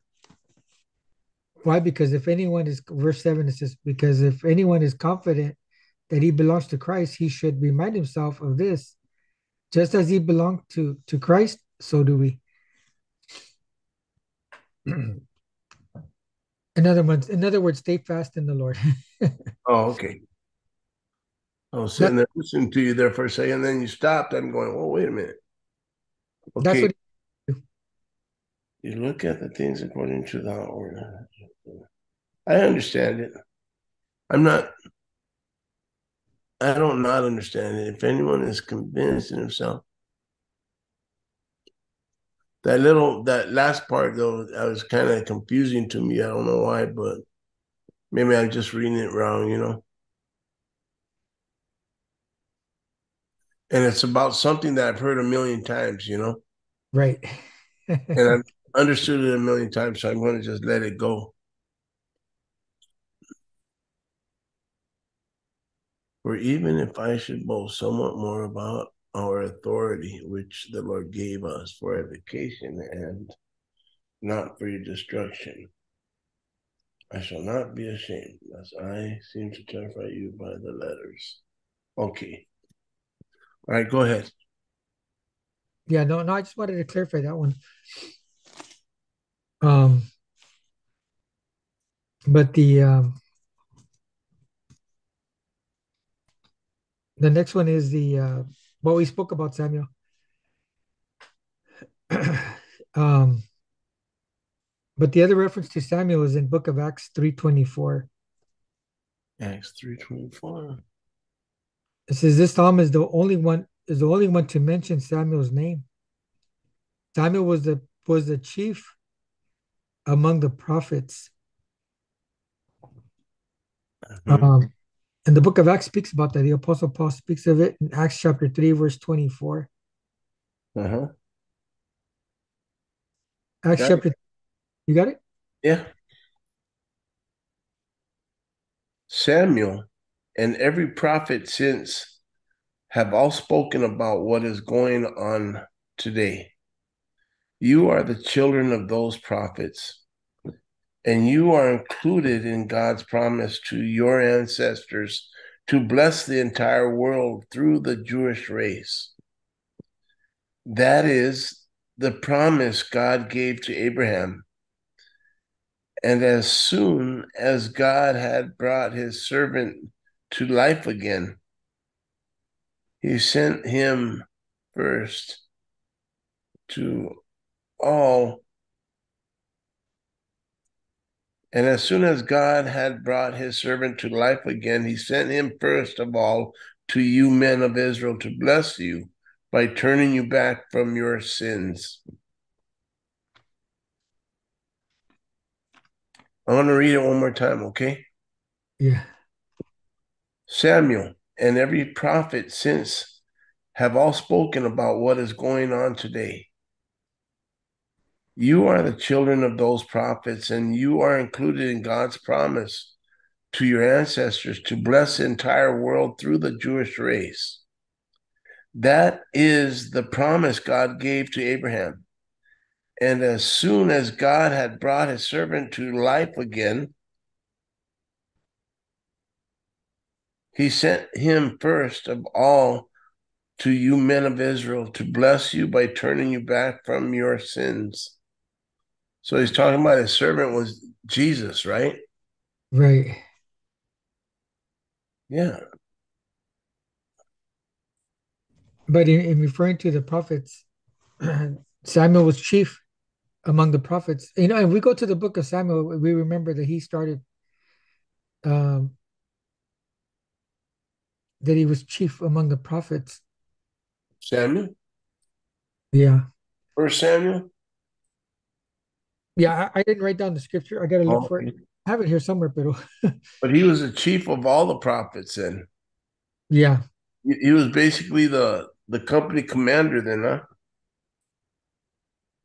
Of all the prophets. Yeah, that's right. My home Bible says this. It says verse 24, right? Of Acts chapter 3. It says, Yeah.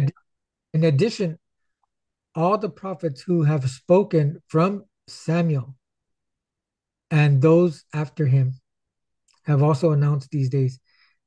That's the key word. And also what? Have have also announced these days. You Wow. are of the prophets and of the covenant of God, and the covenant that God made with your forefathers. Right here once again. In addition to all the prophets who have spoken from who? From Samuel. Right. and those after him. Huh. But the but here we have another thing. Here we have some. Well, we can end with this. Watch. We'll do the verse 8 again. Mhm. Let me see.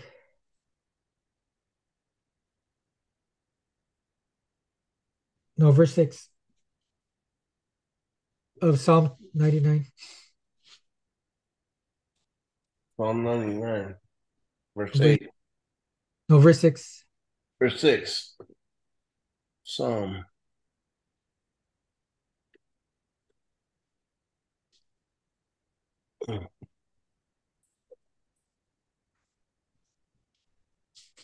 One of the verses we've been meditating on, Uh-huh.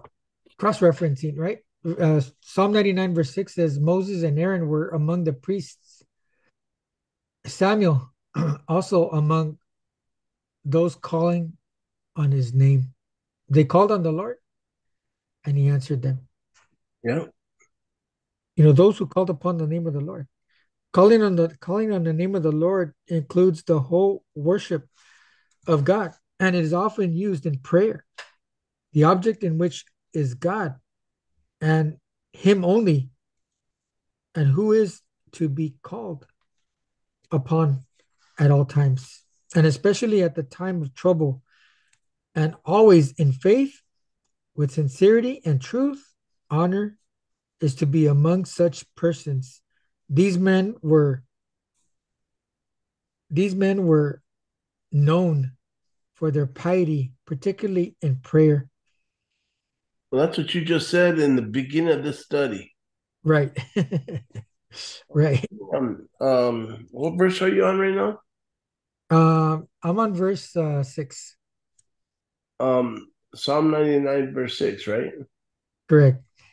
What was it? Okay. I'm trying to see that word piety. Oh no, I wrote it. I wrote it in my notes right here. Yeah. He spoke to them from the pillar of cloud. They kept his statutes and the decrees he had given them. Lord our God, you answered them. You were to Israel a forgiving God, though you punish their misdeeds. Exalt the Lord our God and worship at his holy mountain, for the Lord our God is holy. Right.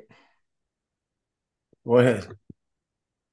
And I'm going to reference Jeremiah 1:5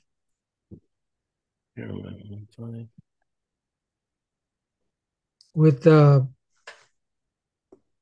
99:6. Okay. Once again, these men were known for their piety, particularly in prayer. Piety and it means their devotion to the Most High.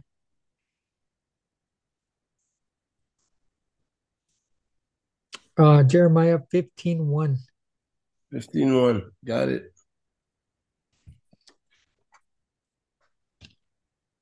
Then the Jer- Lord said to me, Mhm. oh, sorry. No, go ahead. Go ahead. Then the Lord said to me, even if Moses and Samuel stood before me pleading for those people, even then I wouldn't help them.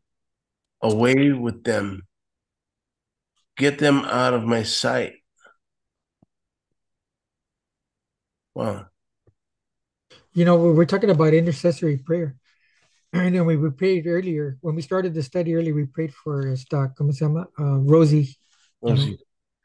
um, but here you have Moses interceding. That's what we mean by intercession. Mhm. Jeremiah 15:1 says, then said the Lord unto me, though Moses and Samuel stood before me, right? It says to pray before me is to make intercession for the people. Mhm. It says Moses and Samuel were named because they were eminent for prayer and had great success in it for the people of Israel. Um, Eminent means that they were distinguished, they were noteworthy above others. Piety is to reverence the Supreme Being, to exercise effectiveness in obedience to his will, Mhm. to his service. Piety is your devotion to God. That's what piety is. Piety is your devotion to God. Um, that's the that's what I was going to share on that one. The I think that's all I got, pretty much. Other Pi- than God, yes, Piety is devotion to God. yeah, piety is your devotion to God. Is piety, the definition of piety is devotion, Yes, devoted, it, it's your devotion. It's your reverence to God. but is it to God or what's a main reference? Is it piety equals devotion to a God, or is it devotion? It's your devotion to the Most High. Okay. I wrote it out as Piety. piety is to reverence the Supreme Being, to exercise affection in obedience to His will and His service. Your devotion, and I wrote right here, your devotion to God. Once again, right? Piety is to reverence the Supreme Being. Like I wrote here, to call upon the name of the Lord means more than pleading for salvation. It means to be. This means to submit to His will, right? Because we're talking about those who called upon the Lord. It says Moses and Aaron, verse right, Psalm 99:8 again. I mean 6. It says Moses and Aaron were among the priests. Samuel also among those calling upon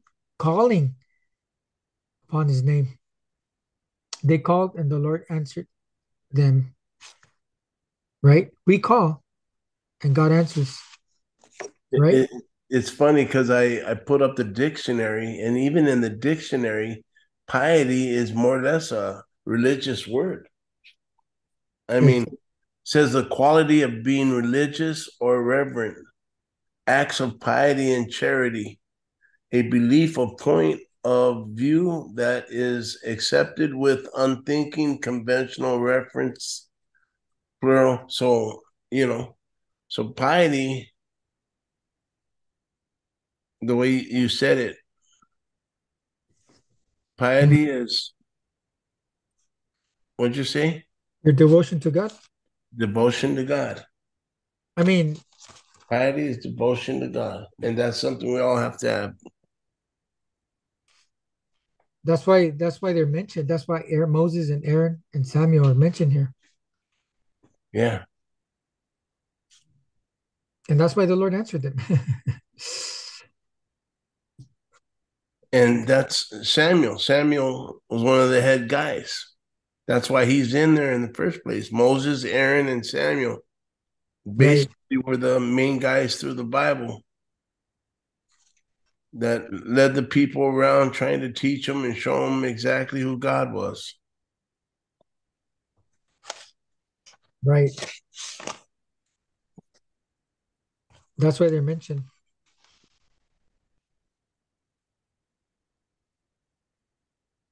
And that's what it is, submitting to his will. Committing to his will. Okay, yeah. To call upon the name of the Lord means more than pleading for salvation. It means submitting to his will. Submitting to his will, staying on the line, staying with the Lord, staying being born again. And Notice what it says again. Piety again. It says piety is to reverence the supreme being, to exercise affection and to exercise affection in obedience to his will and to his service. yeah, That's why I'm saying that to call upon the name of the Lord means more than pleading for salvation. It's submitting to his will. I'm gonna use that in some conversations for sure. Remember to, James 4:7 says, submit to God, resist the devil, and he will flee from you. Right. So submission, right? Yeah. The but all right, that's all I got. So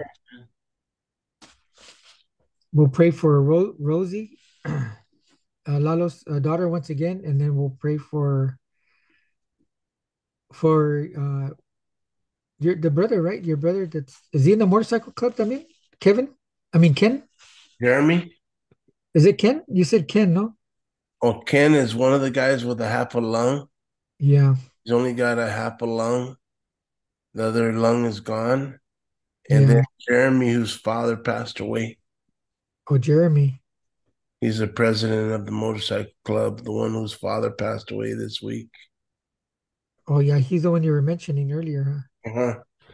And then Ken was the one that only has a half a lung, and his breathing is kind of messed up right now. So he's kind of trying to get it back to order again. It's kind of hard, but I don't know what he's going through.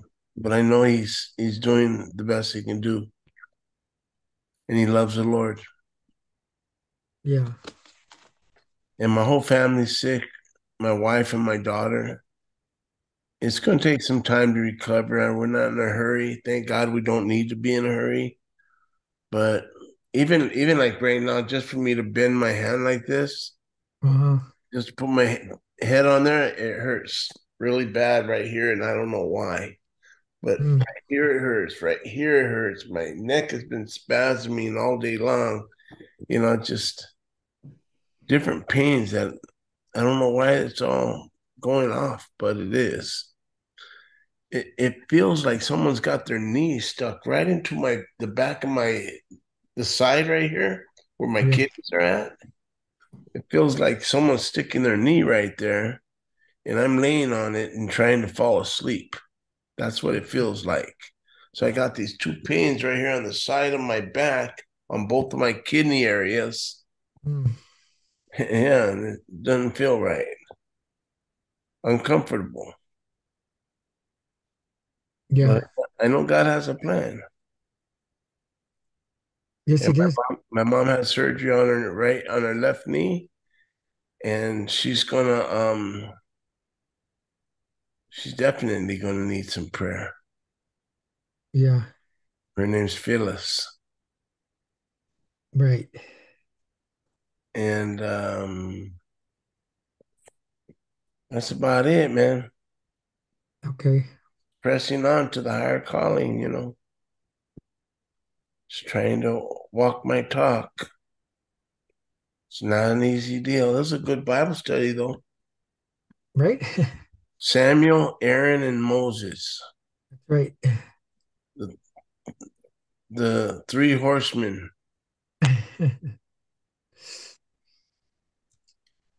God's got a plan. Think about it really good, though.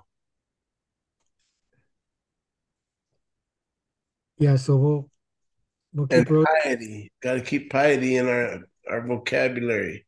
right? That seems like a really good word to have in your vocabulary. Right. Amen. All right, let's go ahead and pray out. So, Right. Lord, we just thank you for Psalm 99 in reference to Yahweh's awesome name. He's Yes. holy and he's not from around here because, Lord, you said in your word in John 18:36, I am not of this world. If it were so, then my men would be fighting for me. But, Lord, we ask that you go before us, Father, and we lift up a big Randy's mom, Lord. She just got a left knee replacement, Father. We pray that you would just meet her right where she's at, Father. Yes, Lord. Lord, that you would pour out your spirit upon her, Father God. Lord, give her supernatural strength, supernatural healing. Remind her, Father God, that you will never leave her nor forsake her, Father. Lord, just minister to her heart, her soul, and her mind, Lord. Yes, Lord. We lift up Ken también. We lift up Ken that's got one lung, Father, and Lord, he's hard breathing, Father. We pray for a breath of fresh air. Yes. Ken, Lord, Lord. that you also grant them supernatural strength, supernatural healing, Father. And Rosie también, Lalo's daughter, Yes, pray, Father. God, for her deliverance from anxiety, Father. We pray that, Lord, that you would make known her calling. And Lord, allow her to use this testimony, Father God, Yes, to Lord. speak to the young generation, Father, who are lost and struggling with their identity, Father. Lord, use her in a mighty way, Father God. Amen.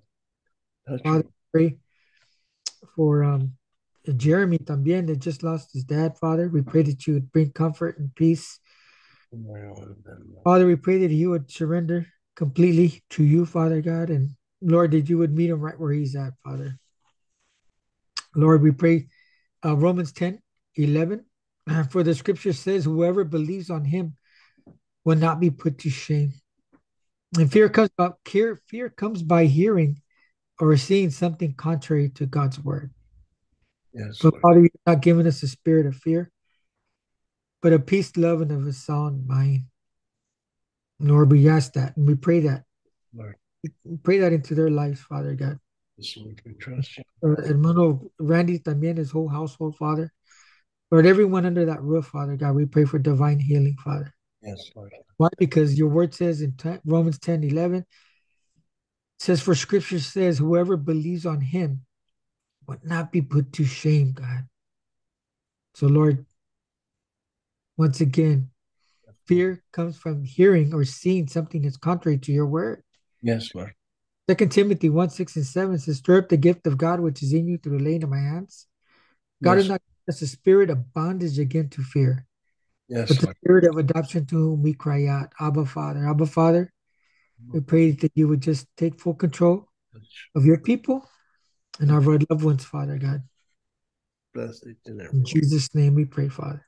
And Lord, I want to ask also that you touch Junior, Lord God, with your mighty hand, Lord. I ask that you lead him and guide him, show him what you want him to do, show him where you want him to go, and bring people to him, Lord God. Whoever needs to know who you are, Lord. And Lord God, I just want to thank you for my brother that's been nothing but a brother to me and has been there for me, Lord. But Lord, I just want to lift him up to you and just say thank you for letting me have a brother like him, Lord. And Lord, I just want to ask that you bless his wife, bless his kids, bless his whole family, bless his household, bless his bills. And Lord, just let all things work together for the good in his life, Lord God. And Lord, this Saturday, if it should tarry, Lord God, Yes, Lord. before you come, I ask that you touch and bless everything that's going down on that corner. Yes, Lord. People come out, let people get ministered to, let your word go forth. And Lord, just let the peace of God surround all the people there and give them hope, Lord God, and give them your word in a way that they could trust you and they can ask us to pray for them, Lord God, or whatever, Lord.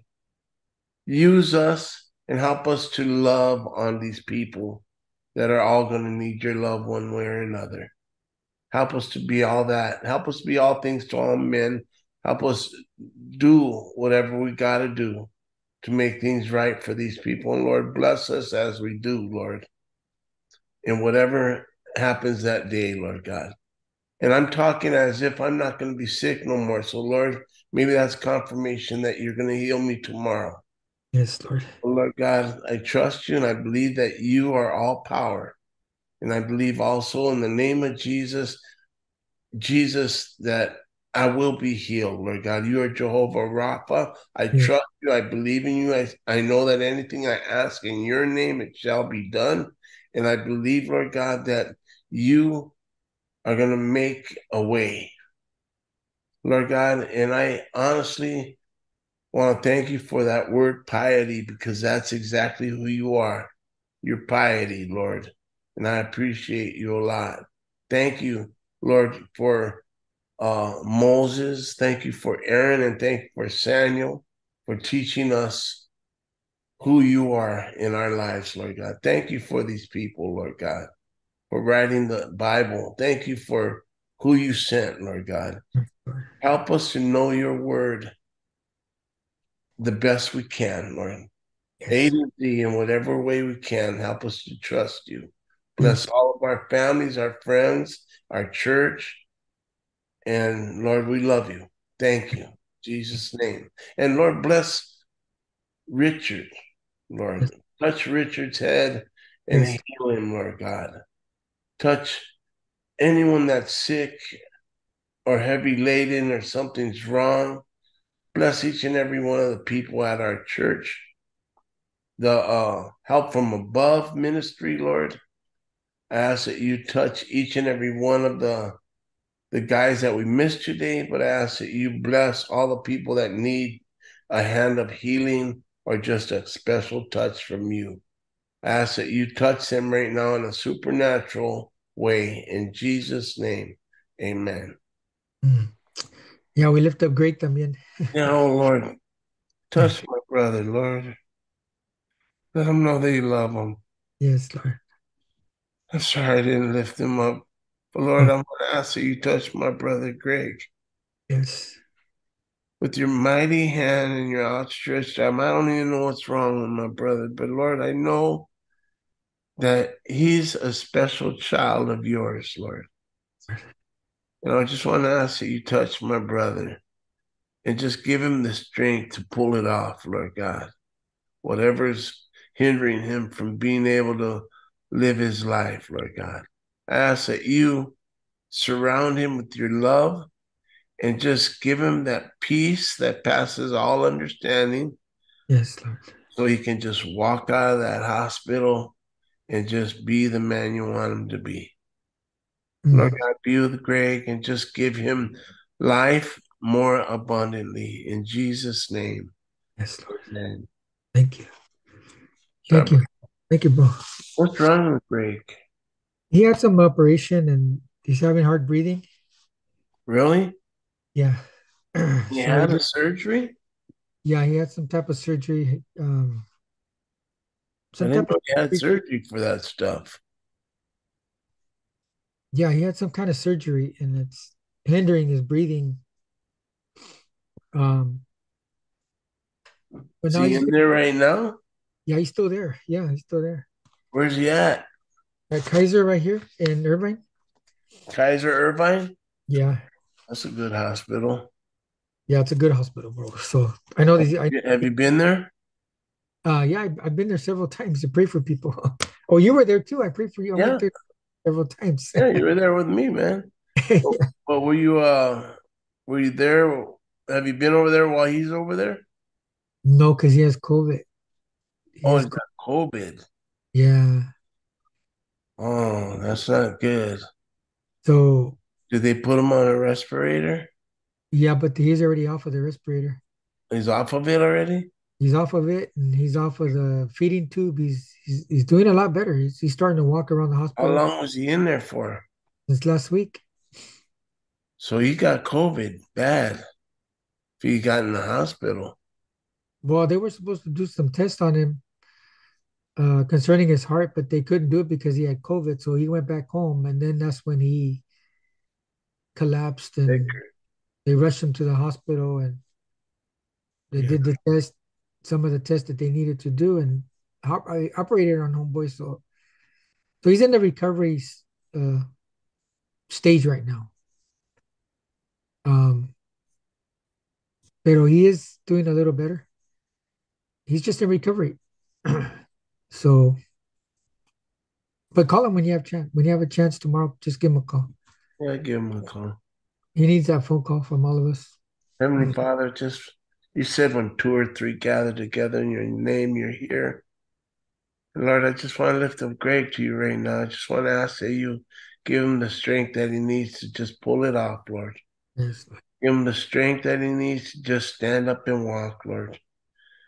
And you know, he's still a hustler and he's still this and he's still that, Lord God, but we might not know him like you know him, Lord God. So I want to ask that you just give him the strength that he needs to just get off that that bed and walk, Lord God. Walk on out of there, Lord. Just be with my brother. I love this guy, Lord God. Just touch him and heal him and set him free so he can be free indeed and just get the heck out of that hospital, Lord. Yes, Lord. Just be with our brother in Jesus' name, Lord. Amen. Yes, amen. We pray for his sister también, Lord, that you would comfort her and Lord, just give her that peace surpasses understanding. Lord, that Greg is in good hands Yeah. because whoever calls upon the name of the Lord shall be saved. Yes. So, Lord, Thank we just plead the blood of Jesus upon our brother there and his familia too, God. In Jesus' name. Thank you, Lord. Amen. Amen. Okay, hermano. Thank you, Right, bro. bro. All right. Hey, Junior, All right. are we off there? No, not yet. Okay. But yeah, I'll I'll talk catch to you there. you later, man. All right, man. I love you, man. Love you too, bro. Thank you. Everything. All right. Bye. Okay, bye.